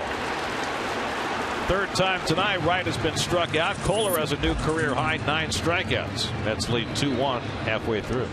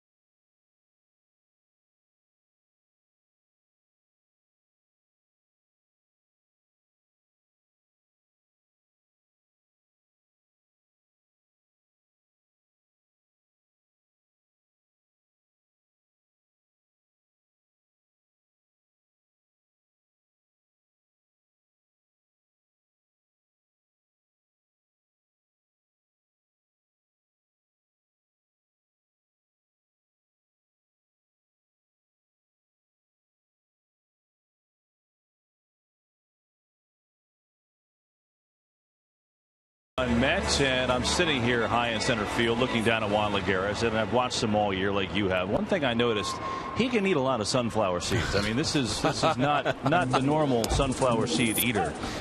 He will go through on average 4 bags a game. 4 bags of sunflower seeds a game. I talked to him about it today. He started laughing. He said, I don't know what it is. I don't eat them anywhere else but at the ballpark. I don't like them anywhere else, but here it just kind of feels right. And yeah, I go through about 4 bags a game. I keep the big bag in my back pocket, and he'll keep chugging them in there the whole game. It doesn't seem to bother him when he's going after a ball. As a matter of fact, he told me about a month ago his mom called him and said, "What do you have in your mouth the whole game?" He's going to find a base hit here for the Marlins. It's Kohler, the pitcher, who starts it off.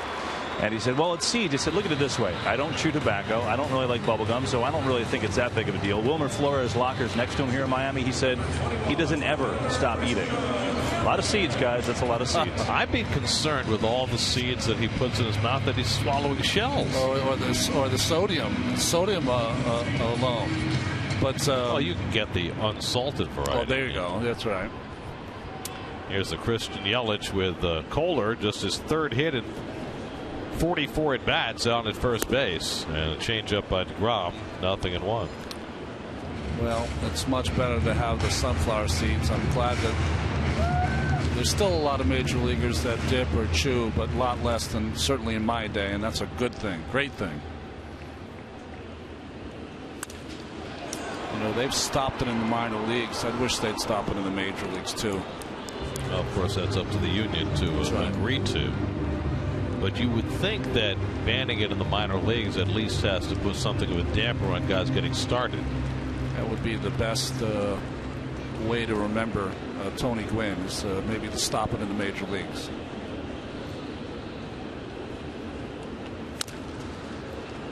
Yelich dribbles one up the line and just goes foul.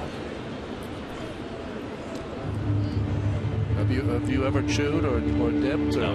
Ballpark? No. I've had a lot of sunflower seeds in my life. Yeah. And a lot of bubble gum. I'll stick there. It's hard to consume either one of those products when we're on the air, though. So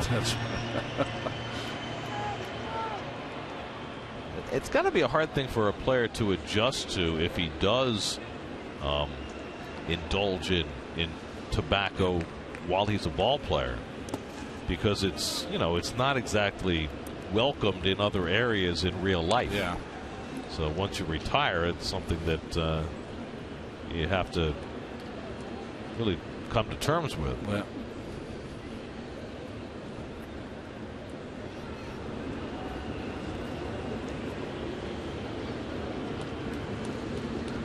Yelich had an infield hit in the third and scored the only Marlins run. He's 1 for 2 on the night.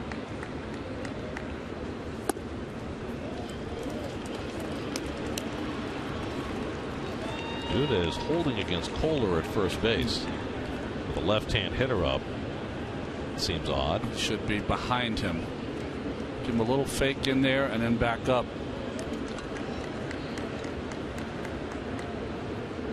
Two from DeGrom, and Yelich hits the breaking ball out to left. Pretty well hit, but Dendecker has room. A long first down, and Kohler goes back to first.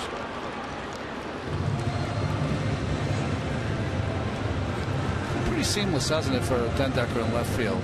Just, I mean, he's a center fielder by trade, and he's a real good center fielder. Maybe not, certainly not as good as Lagares, but left field has been no problem for him. You forget just how great he was a couple of springs ago before he broke his wrist. And it's interesting watching him in the same outfield with Lagares, isn't it? There's Solano swinging, missing, nothing in one, because Dendecker's got a very different style in the outfield. He's a terrific outfielder, but he doesn't move as smoothly as Lagares does. Reminds me a little bit of Lenny Dykstra when he runs out there. Kind of not the like lithe out there like Lagares is. Maybe it's the lefty thing too.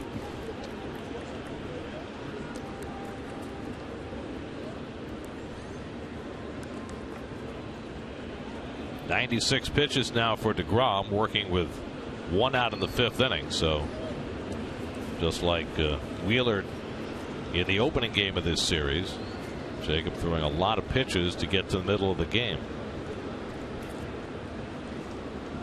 0-2 to Solano with Stanton on deck. And this is low and away. Worth noting, as DeGrom's pitch count rises and we move toward the Mets bullpen, that Jeurys Familia has worked 3 days in a row, and Terry Collins is bound and determined not to use him tonight. So he's going to have to find a different game plan to get through the late innings without Familia. 1-2. Lifted along the right field line, and Neuenhuis comes over. 2 out. Stay on top of all things Jets as they get ready to open their season against the Raiders with a constant flow of up-to-the-minute news and opinion, plus fan discussions, player profiles, and exclusive video on Jets blog featured on SNY.TV, your online home of all things New York sports. So here is Stanton, who's 1 for 2, single to right in the first, and then DeGrom in a big spot, first and second and nobody out, got him to ground into a 6-4-3 double play. That was in the third. Guys, I'll have you know that Juan has dipped into the seeds 6 times so far this inning. I would definitely choke and keel over. He's impressive.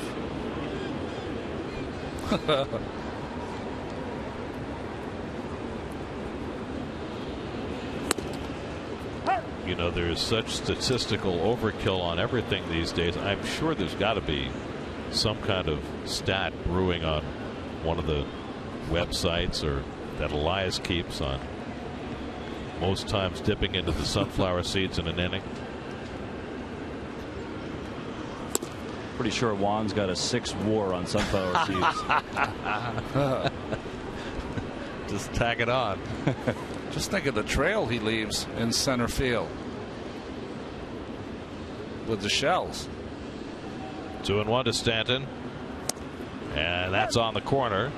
2-2. Well, that might have been his biggest pitch of the game. 2-1 changeup right on the outside corner and knees.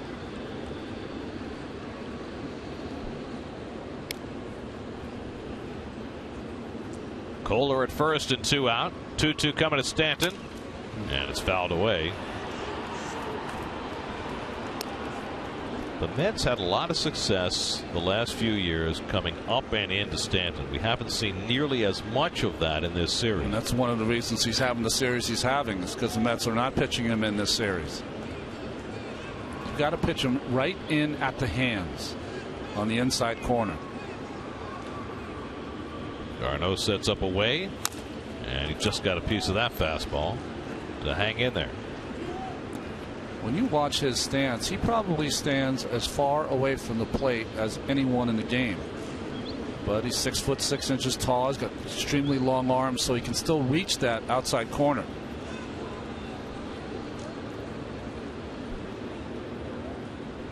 This will be the 7th pitch of the at bat from DeGrom to Stanton. Struck him out. Jacob DeGrom strikes out Giancarlo Stanton. 6 strikeouts for DeGrom through the first 5 innings. Able to get the big guy out to keep the Mets in the lead. 2-1 after 5.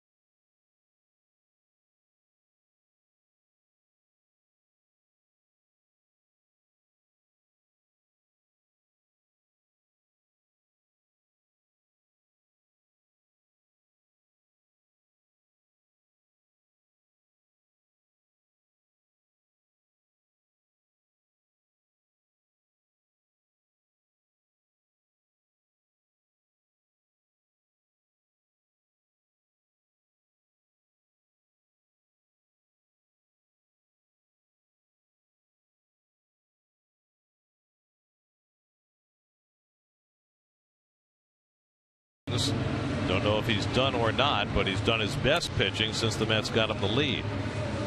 Something you can't teach, that he's gotten better over the last 2 innings. But I would say my judgment would be to take him out of the game after the 5 innings.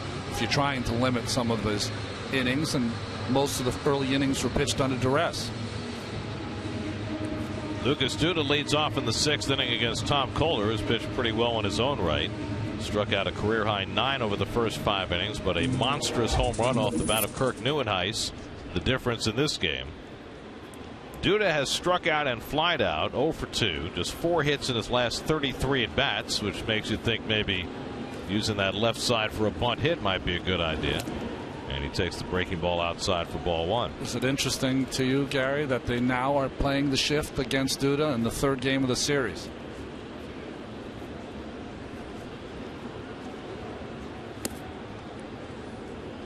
I think part of it is Kohler's a guy who likes to pitch in. He throws a lot of sliders down and in, so Duda more apt to pull the ball. Hasn't hit a ball to the left side this entire series, which might have influenced them as well. Now Kohler behind him 2-0 with d'Arnaud and Nieuwenhuis to follow. And now 3-0.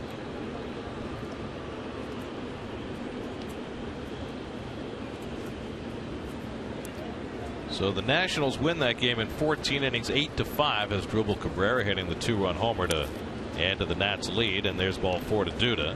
So the Dodgers lose, the Giants lose. The Dodgers lead stays at 2 games in the NL West. Did you see, by the way, who the Giants called up? They called up Bruce Bochy's son. Oh, that's right. Brett Bochy, who's now working out of the Giants bullpen. That's got to be a very strange situation. Well, I can't remember a pitcher with a manager being a manager's son. I've seen players before. Moises Alou, yeah, probably the most recent. There's Travis d'Arnaud who takes a strike. I asked Bochy about managing his son. He said in spring training this year he had to bring him in. He brought him in with the bases loaded. And Nice. They were kidding him after the game, said, "We thought you liked your son."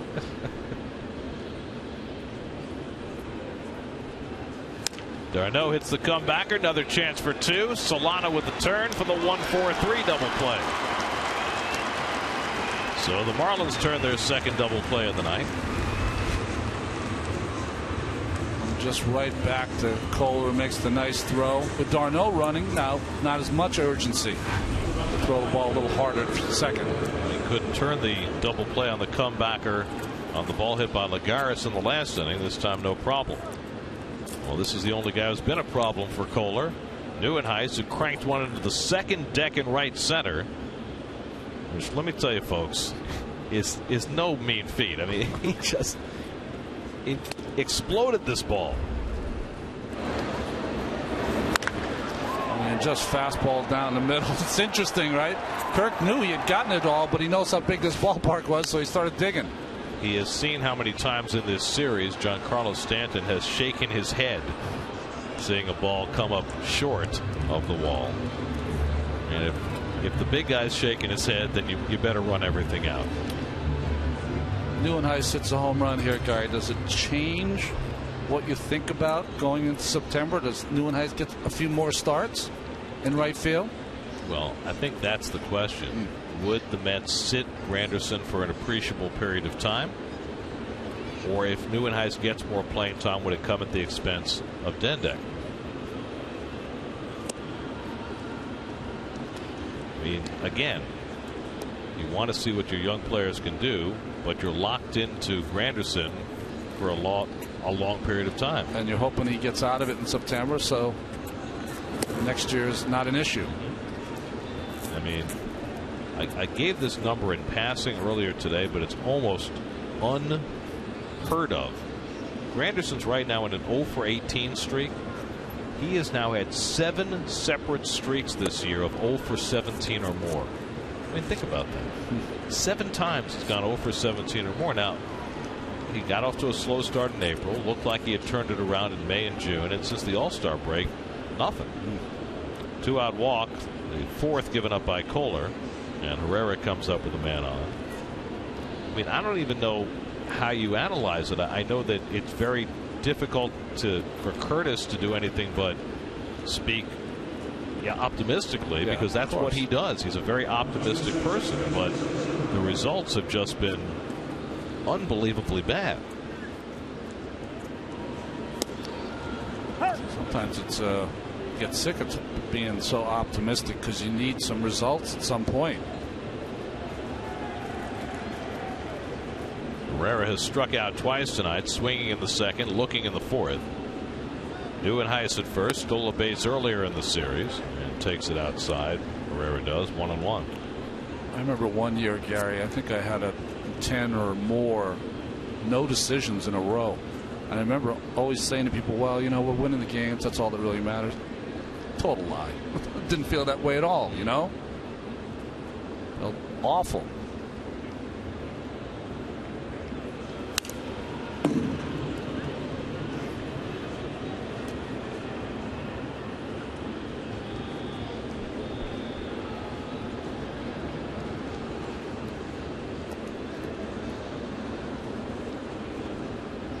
Kohler about to throw his 95th pitch of the night. He's walked 4 and struck out 9.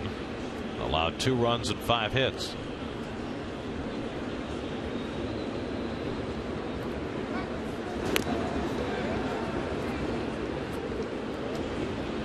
Well, you said it during the Open tonight. Regardless of everything else that goes around this team, the Mets need their big guys to hit. They need Wright and Granderson to be front and center next year. These are guys the Mets have long-term commitments to. Strike 3 called, and Herrera struck out for the 3rd time tonight. Tom Kohler reaches double digits in strikeouts for the first time in his career. But the 10 strikeouts not enough so far. The Mets lead at 2-1 in the 6th.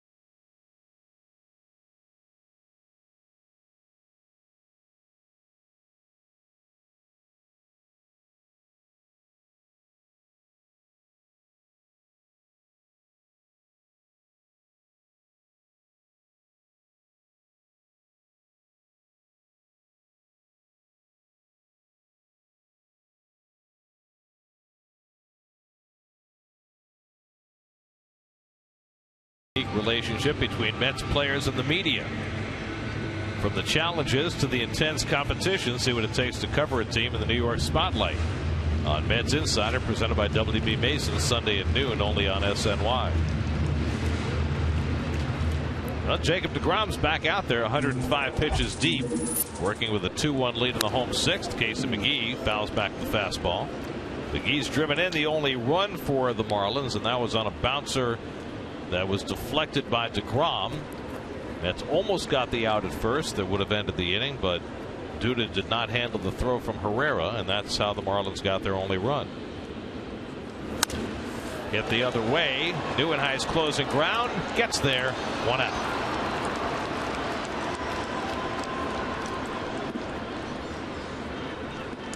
Cold Hard Facts brought to you by Frost Brewed Coors Light. Jacob deGrom, last 11 starts. Brilliant. 7-2, 2.12. Keeping the ball in the ballpark. His walks have gone down since the beginning of the season. Strikeouts have gone up. 1 out and nobody on. Now Marcell Ozuna, who has flied out and struck out 0 for 2.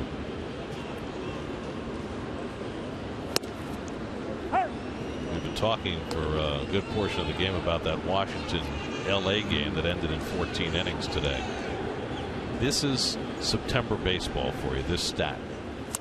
Grounded toward the hole, right, cuts it off. The spinorama on a hop, not in time. David just couldn't get enough on the throw. Terrific effort, but Ozuna has an infield hit. Well, David ranges far to his left to get this ball, but by going that far, really didn't put him in any position to throw the ball to first. I like the spinorama call, by the way, and almost makes the play. It's from Alexei Kovalev. Yes. Well, that's a pretty close play. Terry Collins is going to challenge the call. Let's see if we can get a little better angle so we can have some idea whether Ozuna was actually out. But Terry Collins has decided to challenge here in the 6th inning. Let's see.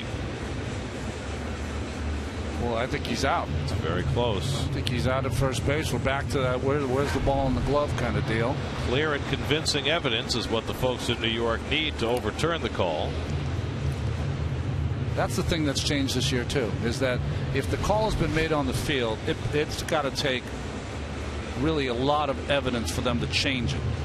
See, the glove disappears behind the runner there, so it's hard for us to see exactly where it hit the back of the glove. Oh, you can see it there. His foot is not on the bag. They're playing the replay. Yep, they got a replay on the big board here that must have come from the Marlins TV. I think this is it. And he does appear to be out. So we'll see if New York agrees. And they do. The call is overturned. And David Wright, with its spectacular play, winds up getting the out at first base. And that's the second out of the inning. Play under review is brought to you by Mazda. Conviction, creativity, courage. This is the Mazda way. Fantastic play, but David didn't really get to enjoy it. He just watched it on the board.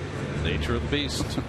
2 out and nobody on. Here's Garrett Jones, who's 0 for 2. Struck out both his at-bats, so DeGrom has a chance to get himself through 6.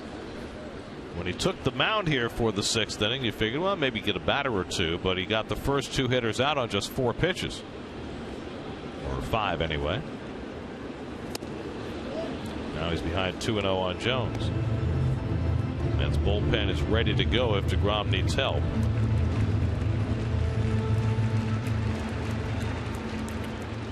Carlisle's been loosening up.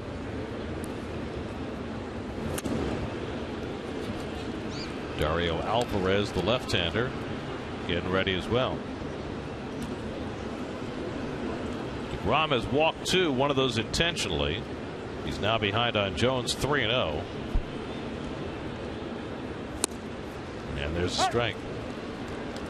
You know, I was going to give that stat from the Washington LA game. September baseball, right? Expanded rosters. The Nats used 15 different players in the 9th spot in the batting order today. 10 pitchers and 5 pinch hitters. Wow. 15 players in 1 spot in the batting order. Tejada guns down Jones. DeGrom through 6. Strong effort from Jacob DeGrom as usual. 2-1 Mets after 6.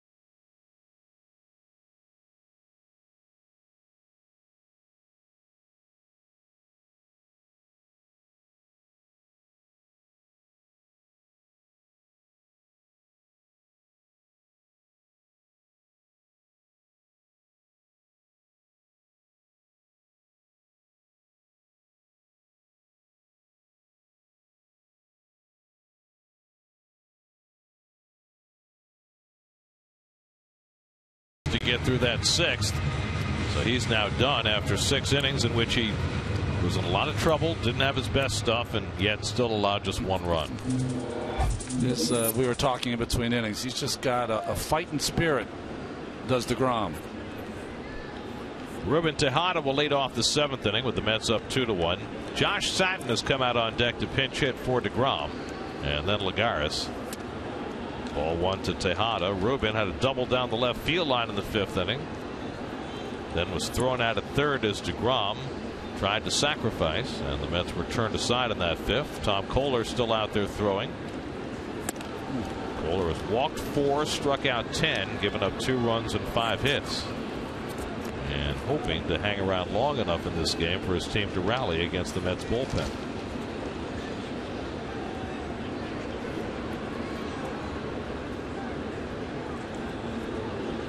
Two and 0 to Tejada. He pops one up. Echeverria out to call and puts it away, 1 out.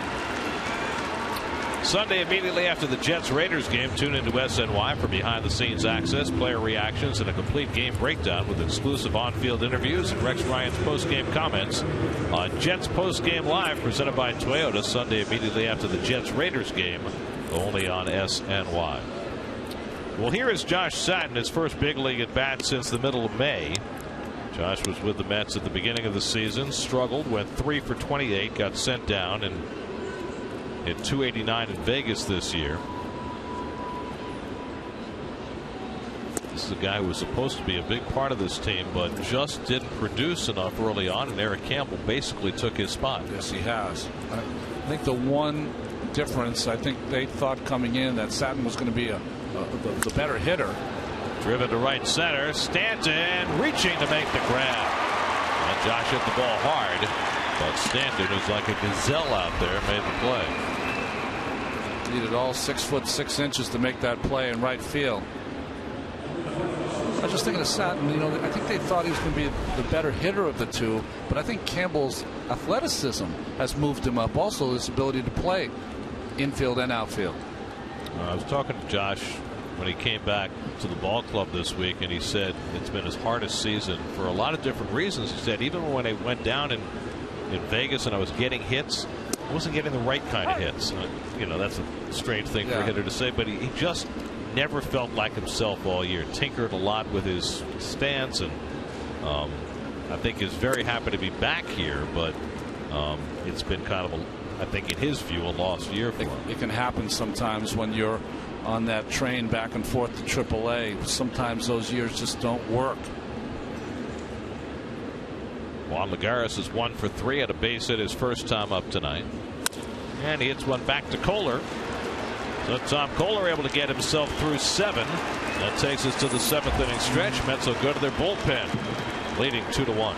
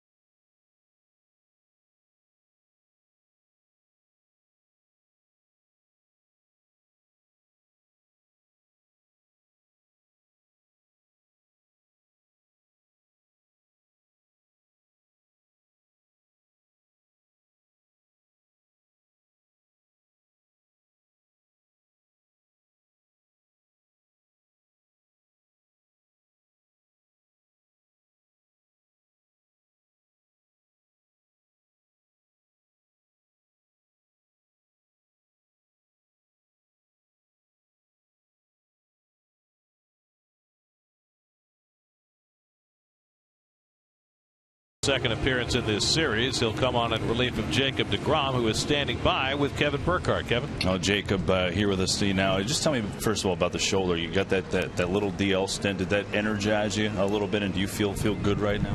Yeah, I would say it energized me.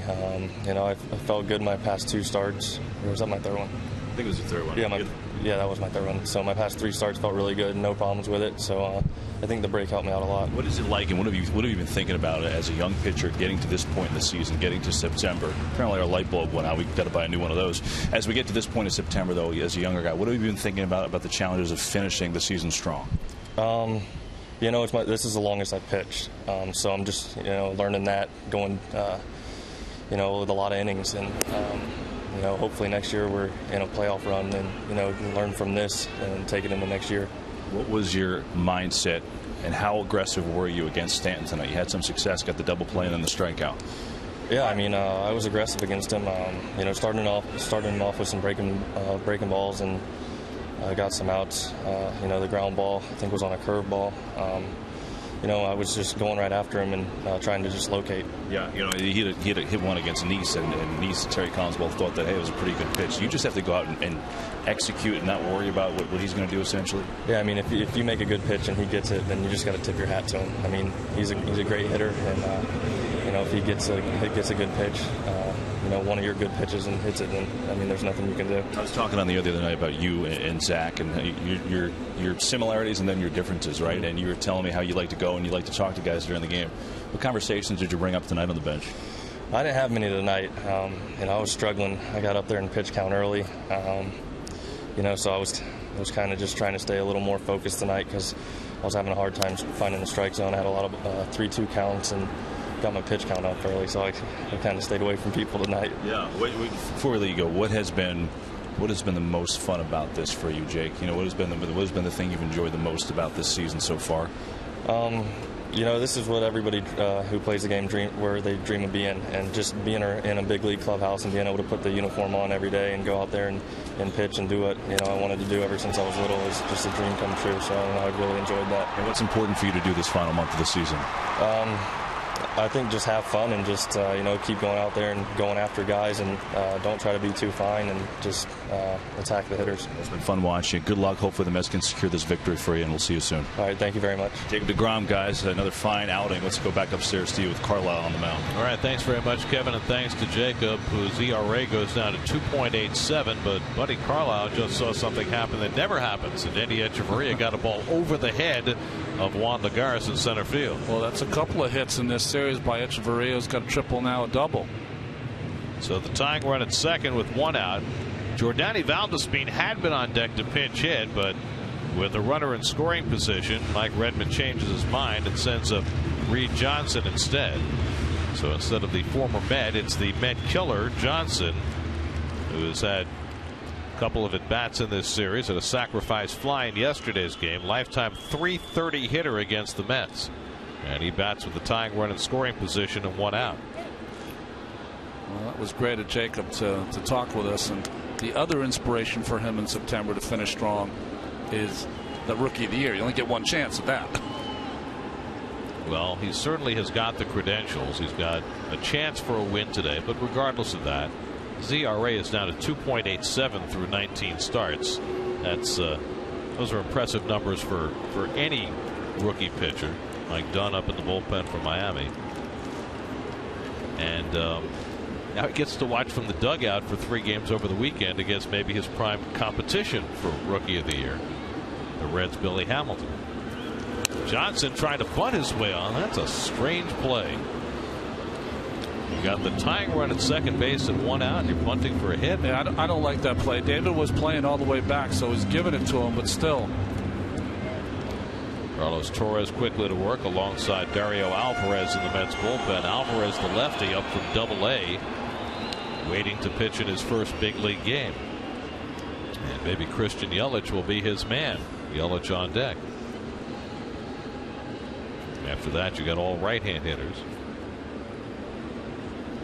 0-1 to Johnson with Echeverria at second and 1 out. And Carlisle throws a fastball by him. 0-2. That's the one thing that Carlisle has shown since coming up, even The veteran that he is, he's shown a very live fastball. Here's Yelich, the on-deck batter. The Mets 2 runs, 5 hits. The Marlins 1 run and 7 hits. DeGrom was able to sidestep trouble in each of the first 3 innings tonight. Carlisle trying to do the same. Duda unable to handle the grounder, recovers. Carlisle to the bag in time for the out. Duda, who's had a rough night in the field, that time able to recover in time to get the second out. Boy, that was a beautiful play. After kicking it here, he leads Carlisle perfectly to the bag.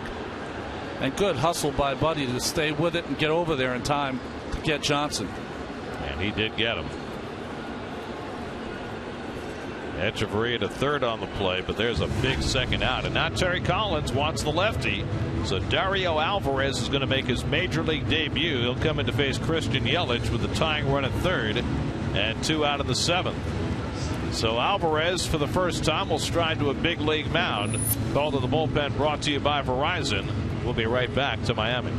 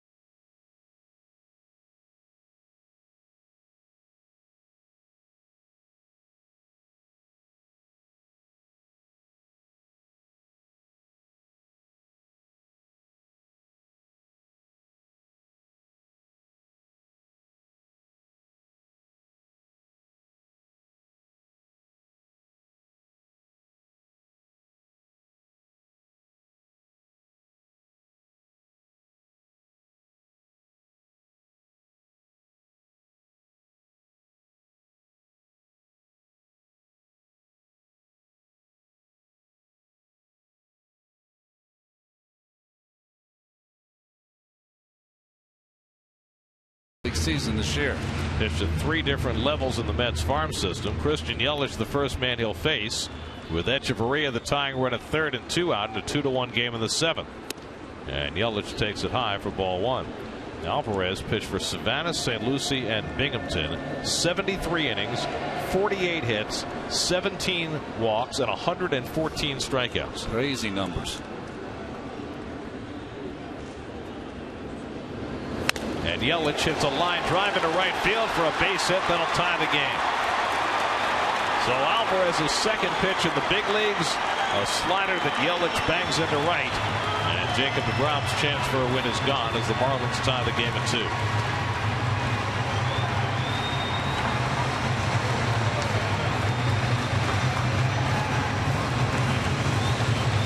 So Terry Collins took a shot with the first timer. Alvarez unable to get the job done, and so he'll exit, and the Mets will bring in the right-hander. Carlos Torres will come in to face Donovan Solano. Call to the bullpen brought to you by Wise. 2-2 in the 7th. We'll be right back.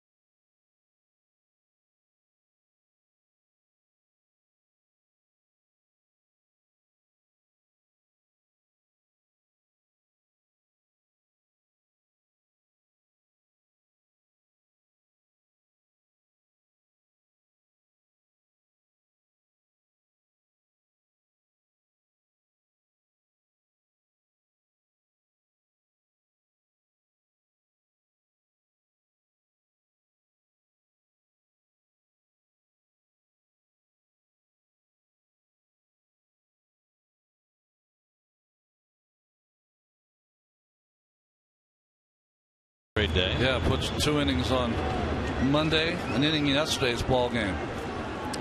Faces Donovan Solano with Yelich at first and 2 out. 2-2 game in the 7th. Solano 1 for 2 and a walk. Yelich 16 stolen bases this year, so Torres will keep a close eye. I'd be very surprised if Yelich is not running here early in the count.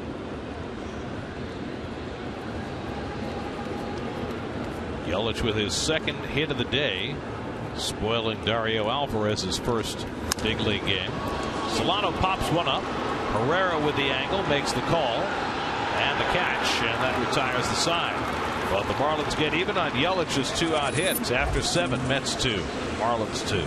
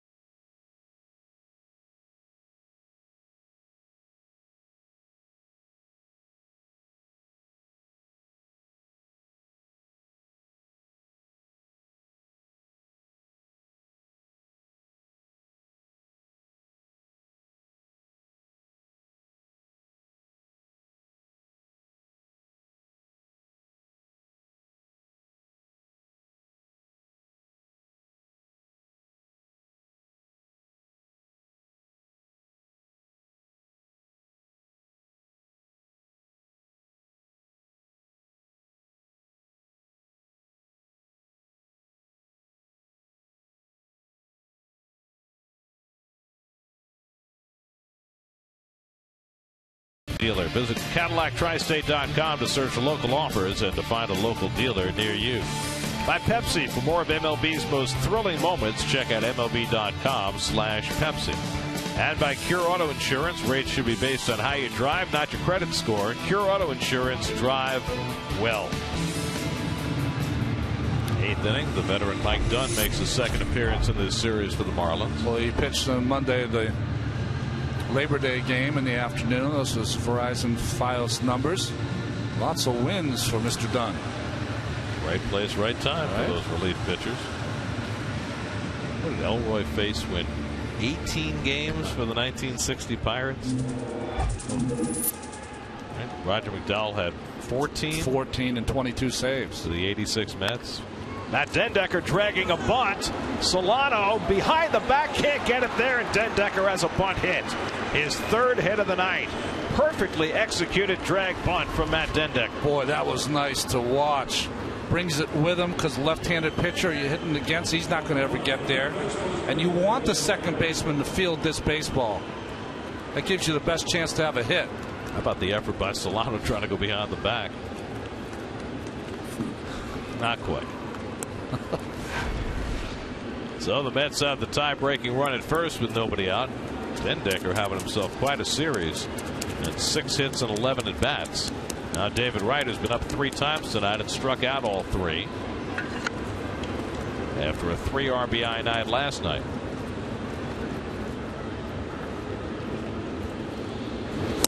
And David takes a fastball strike from Dunn.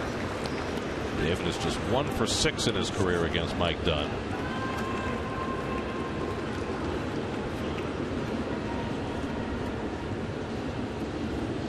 Dunn worked on Monday, got a couple of strikeouts, including one of Wright, then gave up a couple of hits before working out of a jam. And a foul tip. 0-2. Tom Kohler went 7, allowed 2 runs and 5 hits. He walked 4 and struck out a career high 10.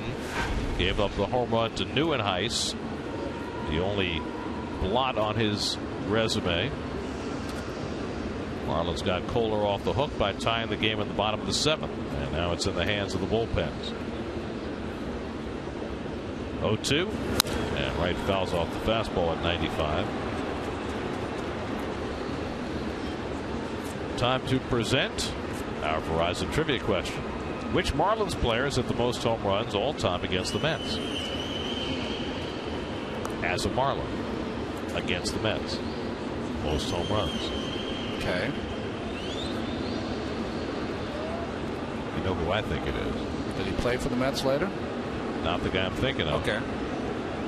That might be the guy. But I'm thinking of a guy who played for the Braves later. Yes. Okay. Lucas Duda waits on deck.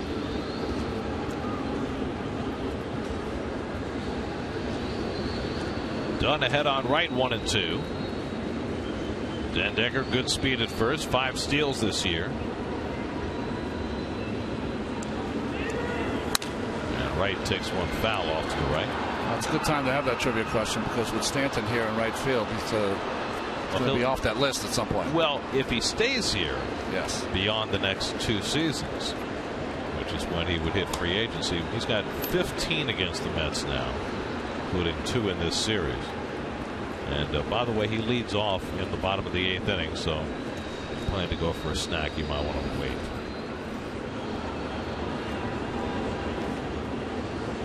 Dunn ahead, 1-2. And David fouls off another one. 96 that time from Dunn. And that, my friends, brings us to our Cholula. Flamethrower from Mike Dunn at 96. Been waiting all night for that 96. I think if you want to achieve green pepper sauce status, you got to get it to 98. 7th pitch of the at bat coming to right. David takes low and in. So better at bat for David than his first 3 of this game. David said after the game yesterday, it's nice to feel dangerous again. Oh, great line. He'd like to be dangerous to Mr. Dunn right now. Dendecker at first and nobody out. 2-2. And David goes down swinging. The dreaded golden sombrero for David Wright. 4th strikeout of the night. Well, Dunn did a nice job of throwing so many fastballs that once he threw that slider, David had no chance. So now 1 out and 1 on. Lucas Duda coming up, and we'll see how the Marlins position their infield. Casey McGee is going to overlap and go over on the right side, so they've got the full shift on in a double play situation. Well, it's an interesting shift, because McGee came in and talked to Mike Dunn, probably telling him if there's a pop-up on the left side, make sure you're there, or if Dendecker steals a base, you got to go cover third. Ronnie, against the lefty, wouldn't you just take the bunt hit if you can? Yep. Get that go-ahead run into scoring position? I think what you're thinking here for your Duda is that you hit one out of the ballpark, put your team up by a couple of runs. But how often has he done that against left-hand pitching? He's only hit 1 home run against the lefty all year. And he's been struggling lately. You would think if you're ever going to take that hit that they're giving you on the left side, that now would be the time. With d'Arnaud on deck. But he hits one into right field instead for a base hit. So Duda knew what he was doing. A hard hit single for Lucas. Dendecker now at second. For Duda, just his 5th hit in his last 34 at bats. Looked like a little cutter away from Duda. No shift's going to make that play.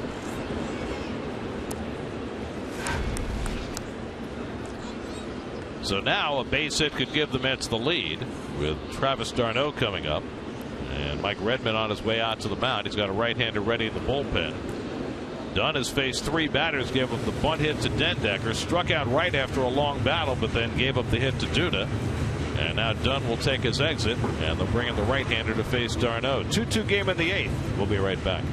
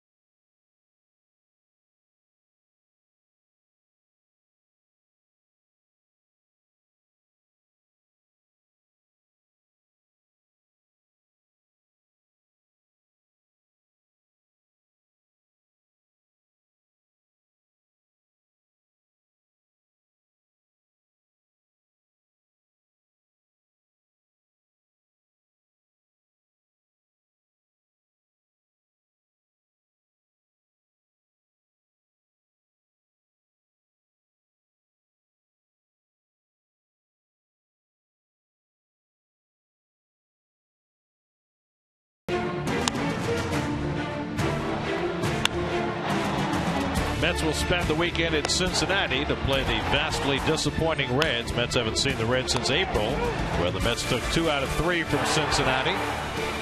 Mets will be at Great American Ballpark Friday night to open up the series with Bartolo Colon on the mound against the All-Star Alfredo Simon, who was the only Red to beat the Mets in that series back in April. Dylan G and Johnny Cueto Saturday afternoon. Zach Wheeler and Matt Latos on Sunday. Still no Joey Votto. He's been out for more than 2 months now with the quad/knee injury, and he's had another setback this week. And he may not come back at all this year. Yeah, they're going to just shutting him down. Well, Brian Morris was acquired from Pittsburgh, and he's been about as good as you can be after the trade. Came over from Pittsburgh and has given up virtually nothing. He's been out for 10 days, though, with a groin injury. This is his first time back on the mound. He faces d'Arnaud with 2 men on. Tie game, 8th inning. Travis 0 for 2 and a walk tonight, and goes after that first pitch cutter. 0-1. d'Arnaud struck out in the first, walked and scored in front of Neuenhuis's home run in the 4th for the Mets' only 2 runs. Then hit a comebacker into a double play in the 6th. Den Decker at second, Duda at first with 1 out.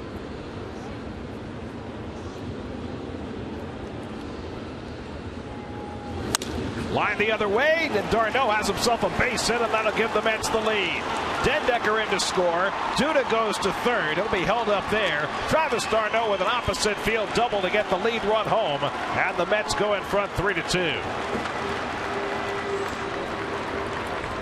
Well, nice inning here for the Mets. Den Decker starting it with a bunt base hit, and nice hitting by d'Arnaud.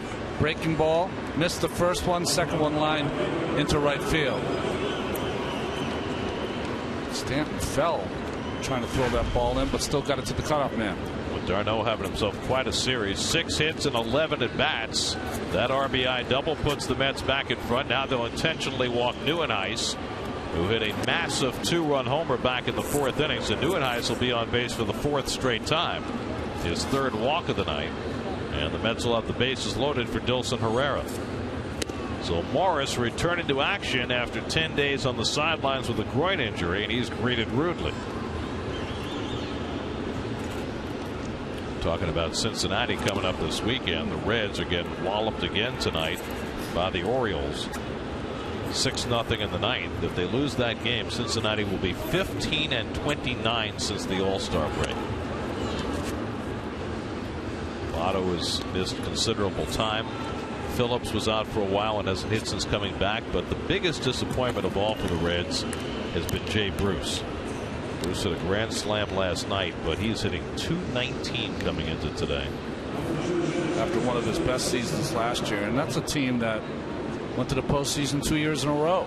Their best player this year, Todd Frazier, made the All-Star team, but Devin Mesoraco, their catcher, has had a breakout season. 891 OPS coming into today. That's outstanding. Here's Herrera, who's struck out 3 times tonight. A chance to expand the Mets' lead. Bases loaded, 1 out. And he takes the pitch down for ball 1. Herrera 2 for 12 in this series. Had the great game on Monday with a triple and a home run, but 0 for 5 last night, and the 3 strikeouts today. Due to d'Arnaud and Neuenhuis aboard for him. Each team now with 8 hits.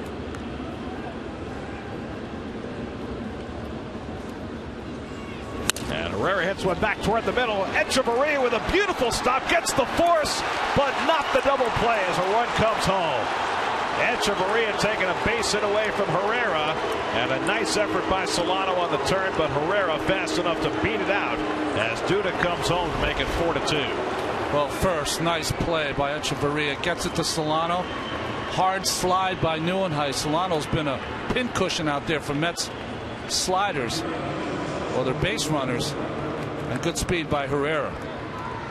So Herrera gets the RBI, his 4th in this series, and his 5th in the first 6 games of his career.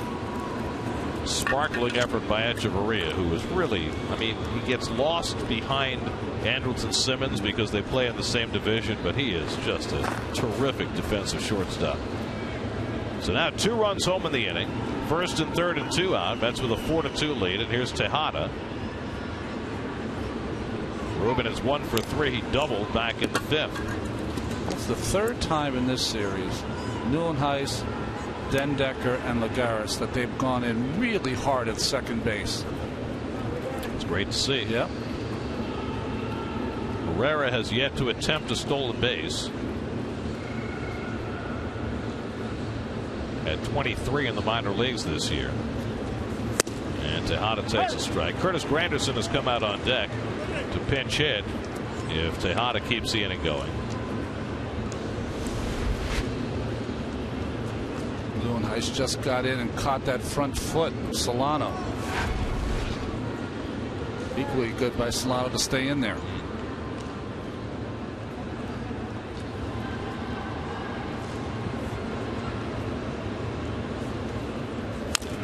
Tejada bangs one off his leg. 0-2.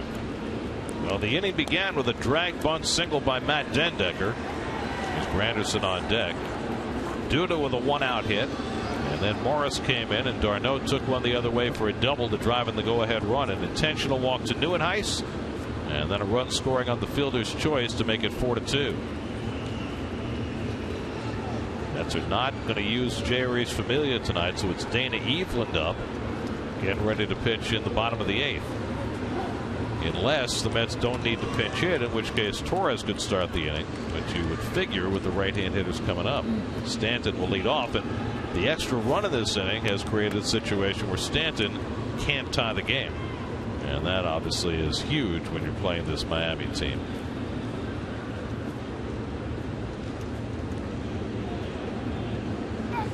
And Morris checking in again on Herrera. It'll be Stanton, McGee, and Ozuna, the 3 right-hand batters, due up.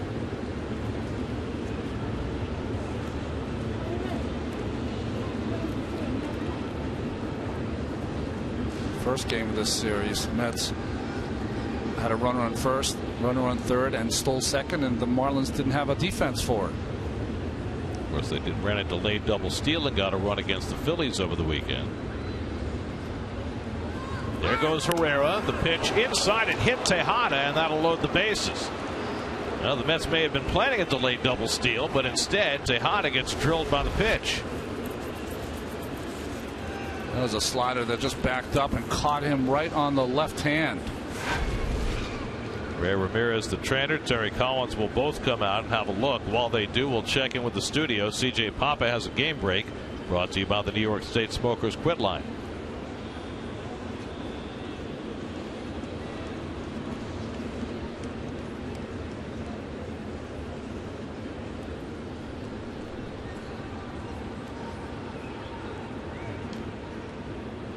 All right, CJ, it's feeling as though the Brewers may never win again.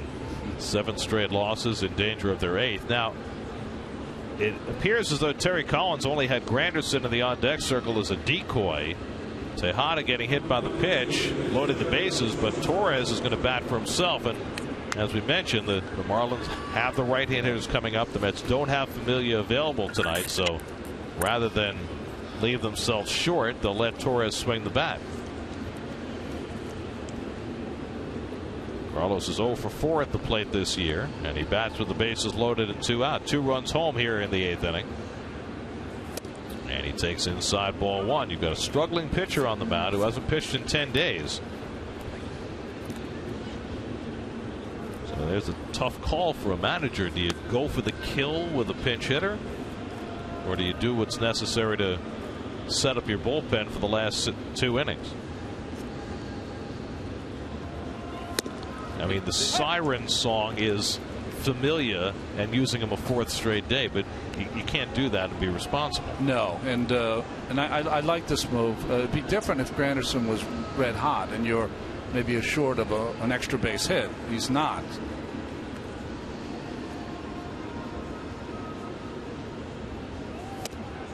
And Morris misses inside, 2-1. Of course, you wouldn't have to use Granderson in that spot. Yeah. You could use Eric Campbell. Right. You could use Wilmer Flores, even Eric Young. But I think the imperative of having the right arm in the bullpen to face Stanton was more important. 2-1 coming, and Torres swings and fouls one back.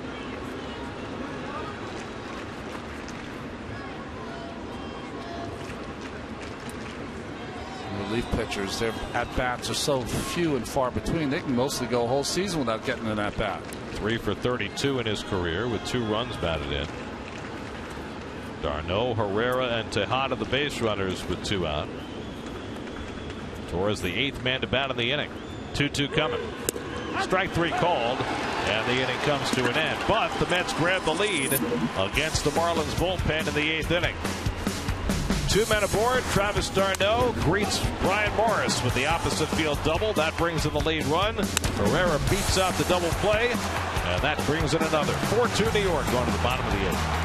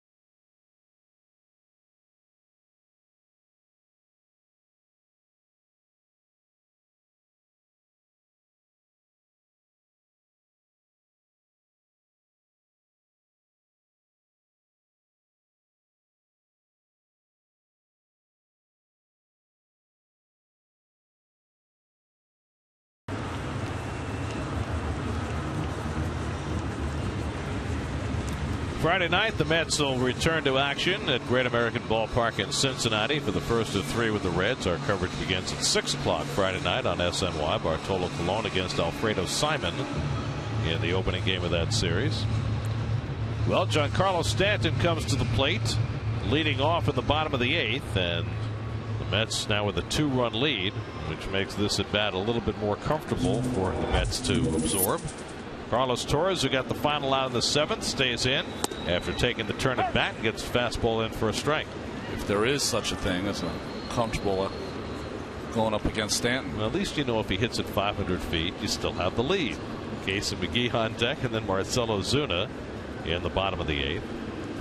What you plan for, if you're the Mets, is for this to be Stanton's last at bat of the game. If he comes up again, then you got a problem. Then you got a big problem. Torres got Stanton to fly to center in last night's game. He got him to foul out to left on Monday. And that one drilled deep down the left field line, right toward the pole, and it's out of here. Giancarlo Stanton does it again. He's homered in all 3 games of this series. His 36th of the year. That one a laser beam into the seats and left, and it cuts the Met lead to 4-3.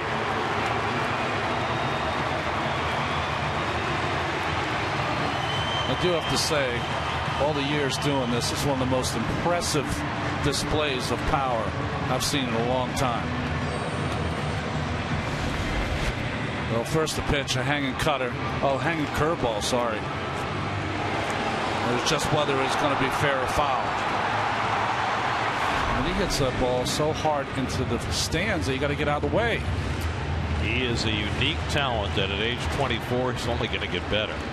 It's Casey McGee in what's now a 1-run game.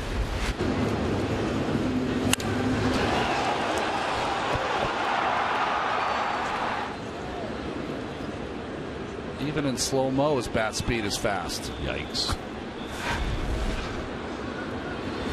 Casey McGee hits one on the ground. Tejada slides over to get it. And that's the first out of the inning.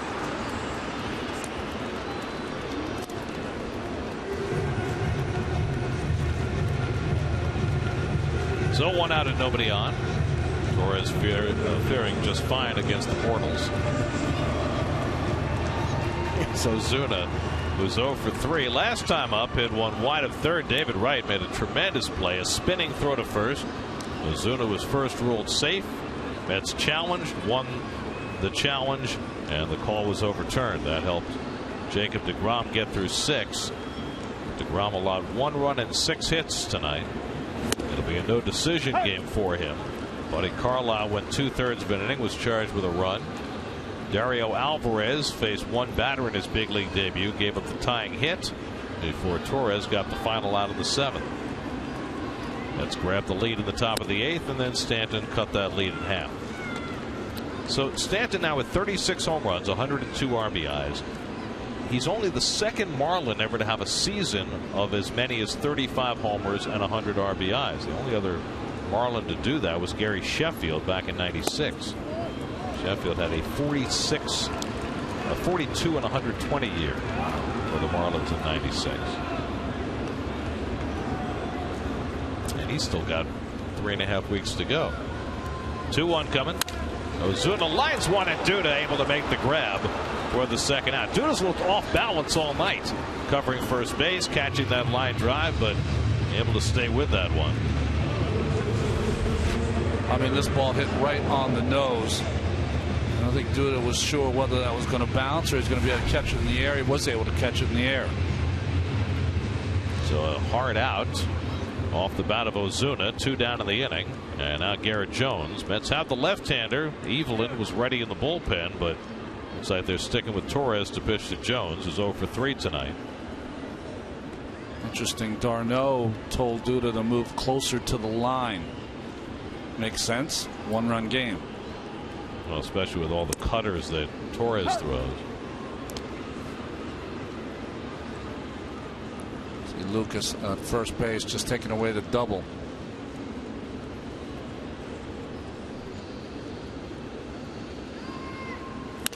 And Jones chops one to the right side. Herrera makes the play. Side retired. So Stanton hits his 3rd home run of the series. But the Mets emerge the 8th inning with the lead.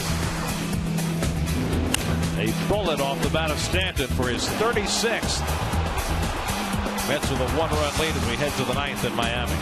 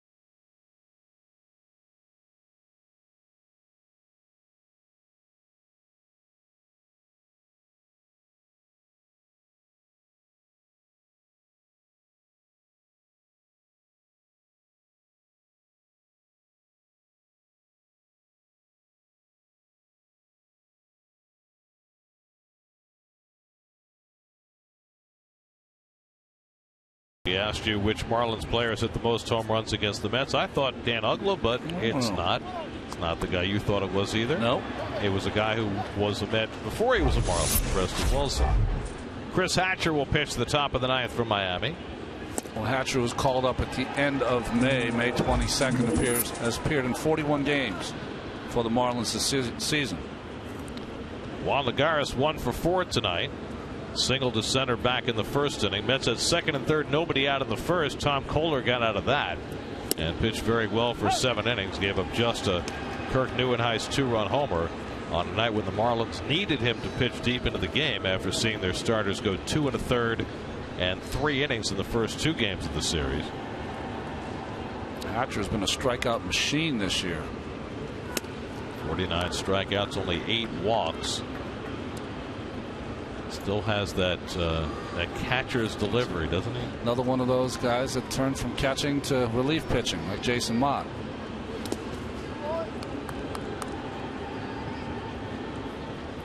It's had a guy like that who also pitched for the Marlins, Henry Owens. That's right. Threw hard too. Lagares, Dendecker, and Wright as the Mets look for some insurance in the 9th. It's got 2 in the 8th, both runs charged to Mike Dunn. Darno with the go-ahead hit, and the Mets able to scratch out another. That's poked into left field, and Lagares has his 2nd hit of the night. So after a 4-hit night last night, Lagares with his 2nd hit in this game. A breaking pitch that doesn't break, stays on the inside part, jams Lagares just enough.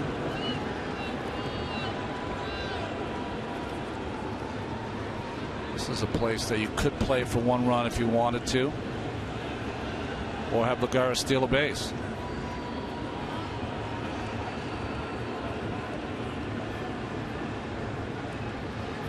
Lagares with 5 steals in his last 5 games. Dendecker takes outside. Dendecker's had a big night, 3 for 4, doubled back in the first, singled to center in the fifth, then had a beautiful drag bunt single in the eighth. David Wright, who has already struck out 4 times in this game, waiting on deck.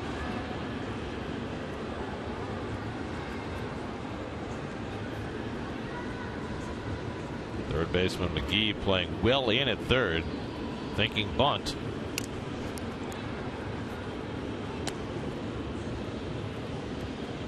Well, in this series, you've seen Terry Collins has not gone for the bunt when you have seen him use it the first 5 months of this season. A little more aggressive, letting his hitters hit.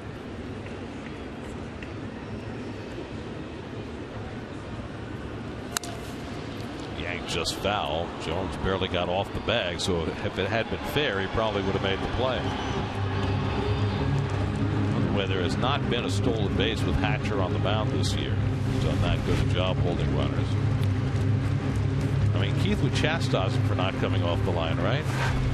But that's not Jones's game. It's funny. Hatcher, a former catcher, knows what it feels like not to have a pitcher hold a runner on. Knows how to help his catchers out. 1-1 to Dendecker. And Matt takes low and in. 96 from Hatcher. 2-1. The Mets 4 runs, 9 hits. The Marlins 3 runs, 9 hits. The Mets were down 1-0, up 2-1. Marlins tied it in the 7th. Mets took the lead in the top of the 8th. Stanton's home run made it a 1-run game in the bottom of the 8th. A little hit and run here, maybe, Gary. Well, you got a pitcher who throws strikes. It would be the right time for it. Henry Mejia getting ready for the save opportunity. Marlins will have the lower third of their order due up. Saltalamacchia, Echeverria on the pitcher's spot. You might want to note that Stanton is due up 6th in the inning. Last night he was due up 5th, and he never got to the plate in the 9th. As Mejia registered his 22nd save, working a 1-2-3 inning.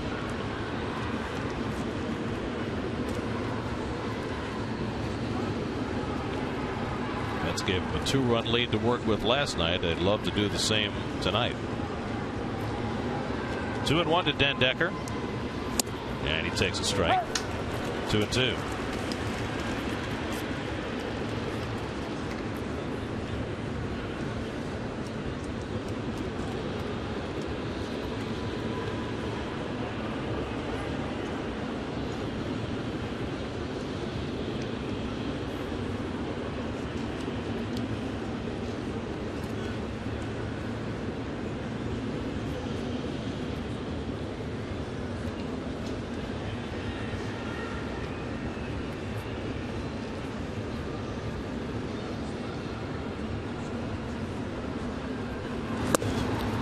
Full count.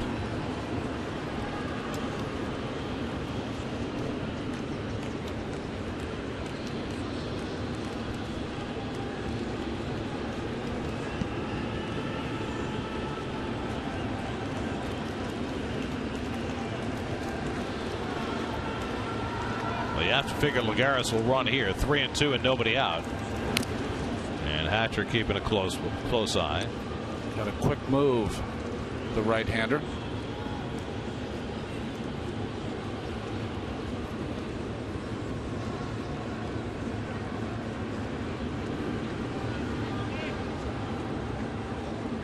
Not going. And Dendecker fouls back the fastball. Maybe that comes from the stat we gave before that doesn't walk anybody. He's had a lot of strikeouts in his appearances. Coming up tonight after the post game, it's Gareth Burke with Geico Sports Night. Stephen Hill gone, leaving a trail behind him. No loss. 3-2 to Dendecker. Lagares runs this time, and it's low ball 4, and the Mets have the first 2 men on in the 9th. The 6th walk given up by Miami pitching tonight. Another terrific at bat for Dendecker, who's on base for the 4th time tonight.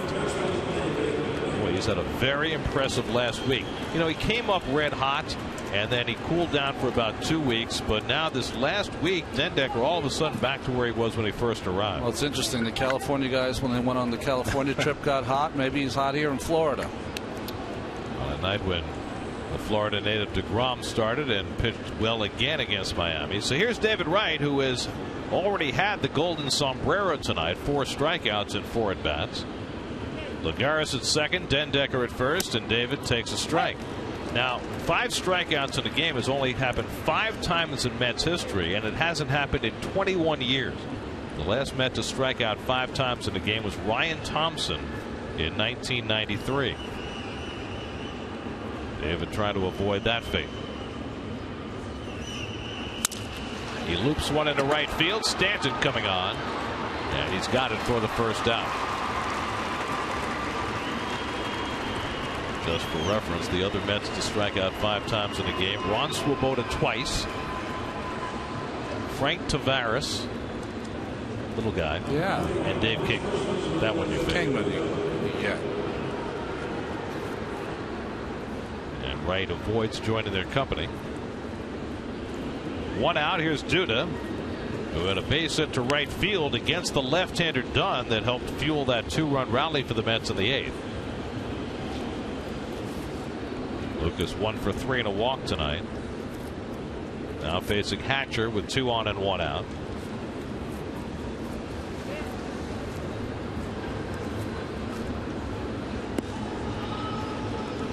The Mets have had some chances today, haven't they? Starting from the first inning when they had 2nd and 3rd and no out. Mets have left 8 runners on base.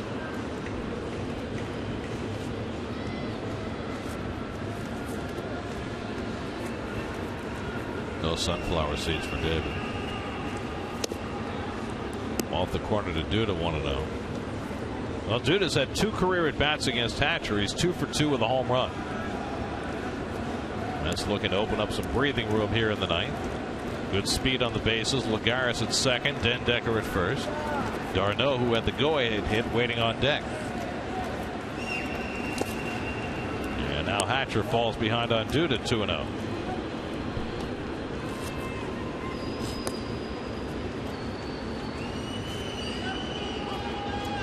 Cleveland shut out Detroit tonight 7-0. Danny Salazar went the distance and didn't walk about it.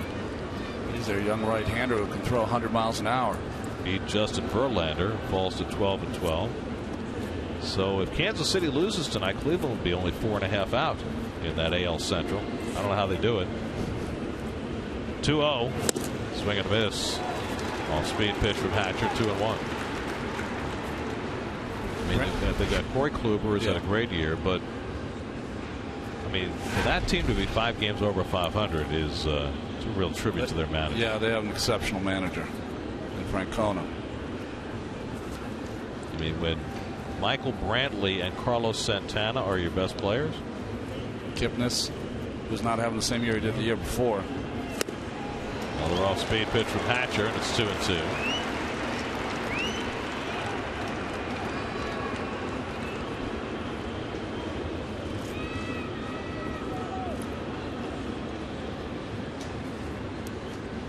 Mejia has had a lot of time to get ready with this long inning. 2-2 to Duda with 2 men on, and Lucas goes down swinging. So after falling behind, Hatcher threw him nothing but off-speed stuff, and he has the 2nd out. Well, we've seen this in that series against Lucas. Just plenty of change-ups and curveballs to him from these Marlins pitchers. That is 13 strikeouts for Marlins pitchers tonight. Mets are now 1 for 10 with runners in scoring position. Travis d'Arnaud had the big hit in the 8th inning with 2 on and 1 out. He laced one the other way for a double to drive in the go-ahead run. And now looking to get some insurance home here in the 9th. Lagares led off with a base hit. Dendecker walked. They've remained right where they are after Wright flied out and Duda struck out. Now it's d'Arnaud, and he takes the breaking ball in the dirt for ball 1.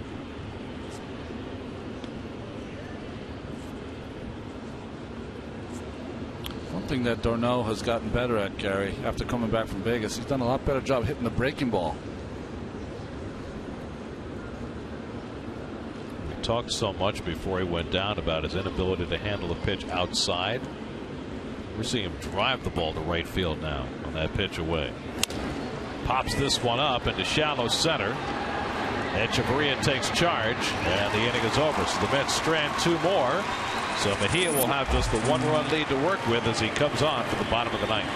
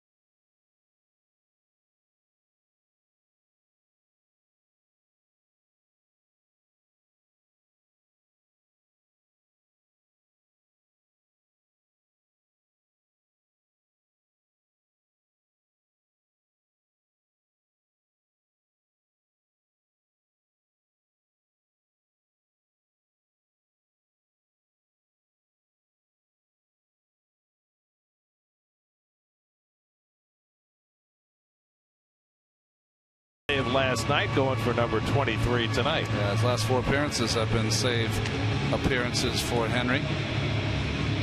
So he's really taken to this closer role, hasn't he? He's got the lower third of the order coming up in the bottom of the ninth. Saltalamacchia, Echeverria, and the pitcher's spot, which means I get to see Jordani Valdespin in this inning. He's had a knack against closers.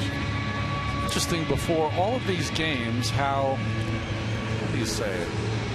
How friendly the Mets players were with Valdespin. You never felt like, or you heard a lot of stories that they didn't particularly like him that much, but everyone was giving him a hug, handshake. I mean, I was very surprised by him, to tell you the truth. As Ricky Henderson once eloquently said, the Mets were probably letting bye-byes be bye-byes. That's Ricky. Jared Saltalamacchia leads off in the last of the ninth. Saltalamacchia 1 for 3, doubled back in the second inning against Jacob deGrom. Carlos Torres is pitcher of record on the long side for the Mets. Got the last out in the 7th. Mets took the lead in the 8th. Torres gave up a home run to Stanton in the bottom of the 8th, but then got the next 3 hitters and leaves it in the capable hands of Mejia for the 9th. Echeverria on deck. 1-0 to Saltalamacchia. And he grounds one down to first, a foul ball. 1-1. deGrom went 6, allowed a run on 6 hits. Buddy Carlisle 2/3 of an inning, 1 run, 1 hit. Dario Alvarez in his big league debut gave up a hit to the only man he faced.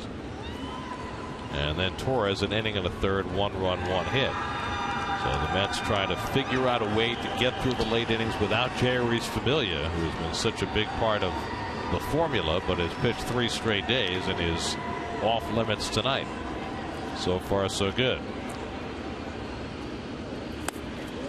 2-1 to Saltalamacchia. Now, for the Marlins to get Stanton to the plate here in the 9th, they would have to get 3 men on. He is the 6th man due up.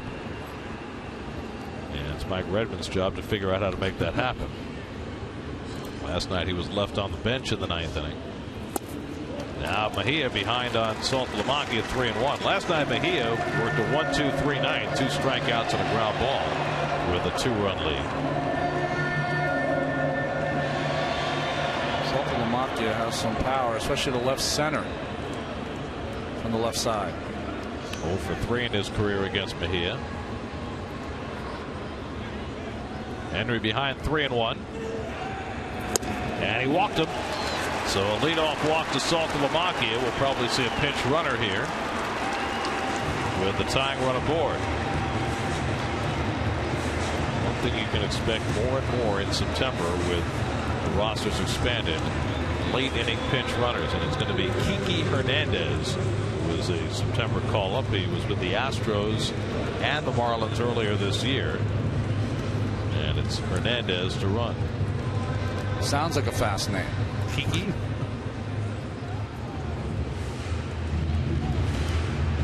Boy, Echeverria's had a nice series, hasn't he, defensively and offensively? Well, let's see if they let him swing the bat or whether he's asked to bunt that tying run over.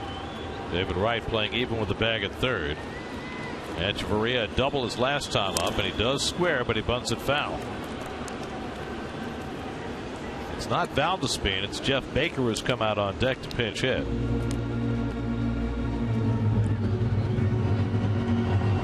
Well, I think if you're David here, you got to come in a little more and take kind of the bunt out of the hands of Mejia. He doesn't like firing the ball around the bases either.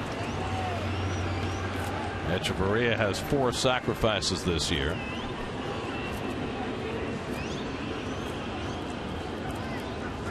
And he bunts it foul again, and it's 0-2.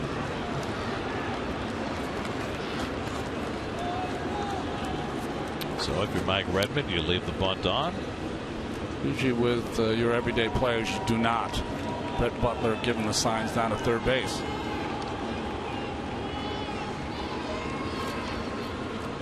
Echeverria has grounded into 17 double plays this year, which I think is one of the reasons you bunt him in this spot. But now it's 0-2. And he hits a double play ball right at Herrera. Tejada with a turn, 4-6-3 double play, and the Marlins are down to their final out of the night. Third double play for the Mets infield tonight. Did you will that so, Gary? Nice call on the double play. Nice hands by Herrera, and Tejada an easy throw to first base. So Echeverria unable to get the bunt down, and that proves to be huge. Doesn't get any worse than that if you're a player. Can't get the bunt down and into a double play. So now Jeff Baker, who started at first base yesterday and went 1 for 3. 2 out and nobody on. 4-3 New York, last of the night.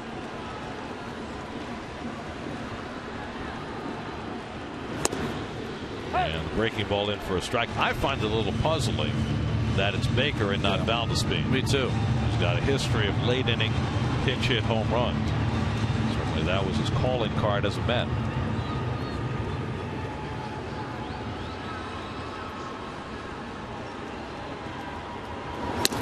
Strike 2. So now the Marlins are down to their final strike.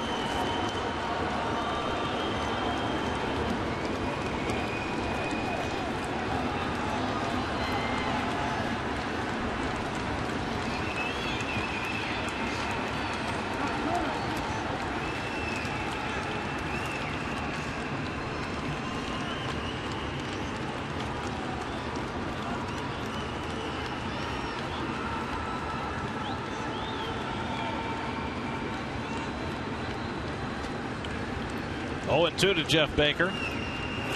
He struck him out, and the ball game is over. Henry Mejia fans Baker to end it, and the Mets take 2 out of 3 in Miami. Travis d'Arnaud with the big hit in the 8th inning. The Mets survive another Giancarlo Stanton home run, and they win a 1-run game from the Marlins. 4-3 the final. Well, the Mets now are 9-6 on rubber games in this third game here. Mejia with his 23rd save, and great offensive games from Kirk Neuenhuis, who had 3 walks and a home run, that long home run, and Matt den Dekker, who had 3 hits in the ball game. Den Dekker on base 4 times. Neuenhuis hit one to the upper deck in right center. 6 good innings from Jacob deGrom as he allowed just 1 run and lowered his ERA to 2.87.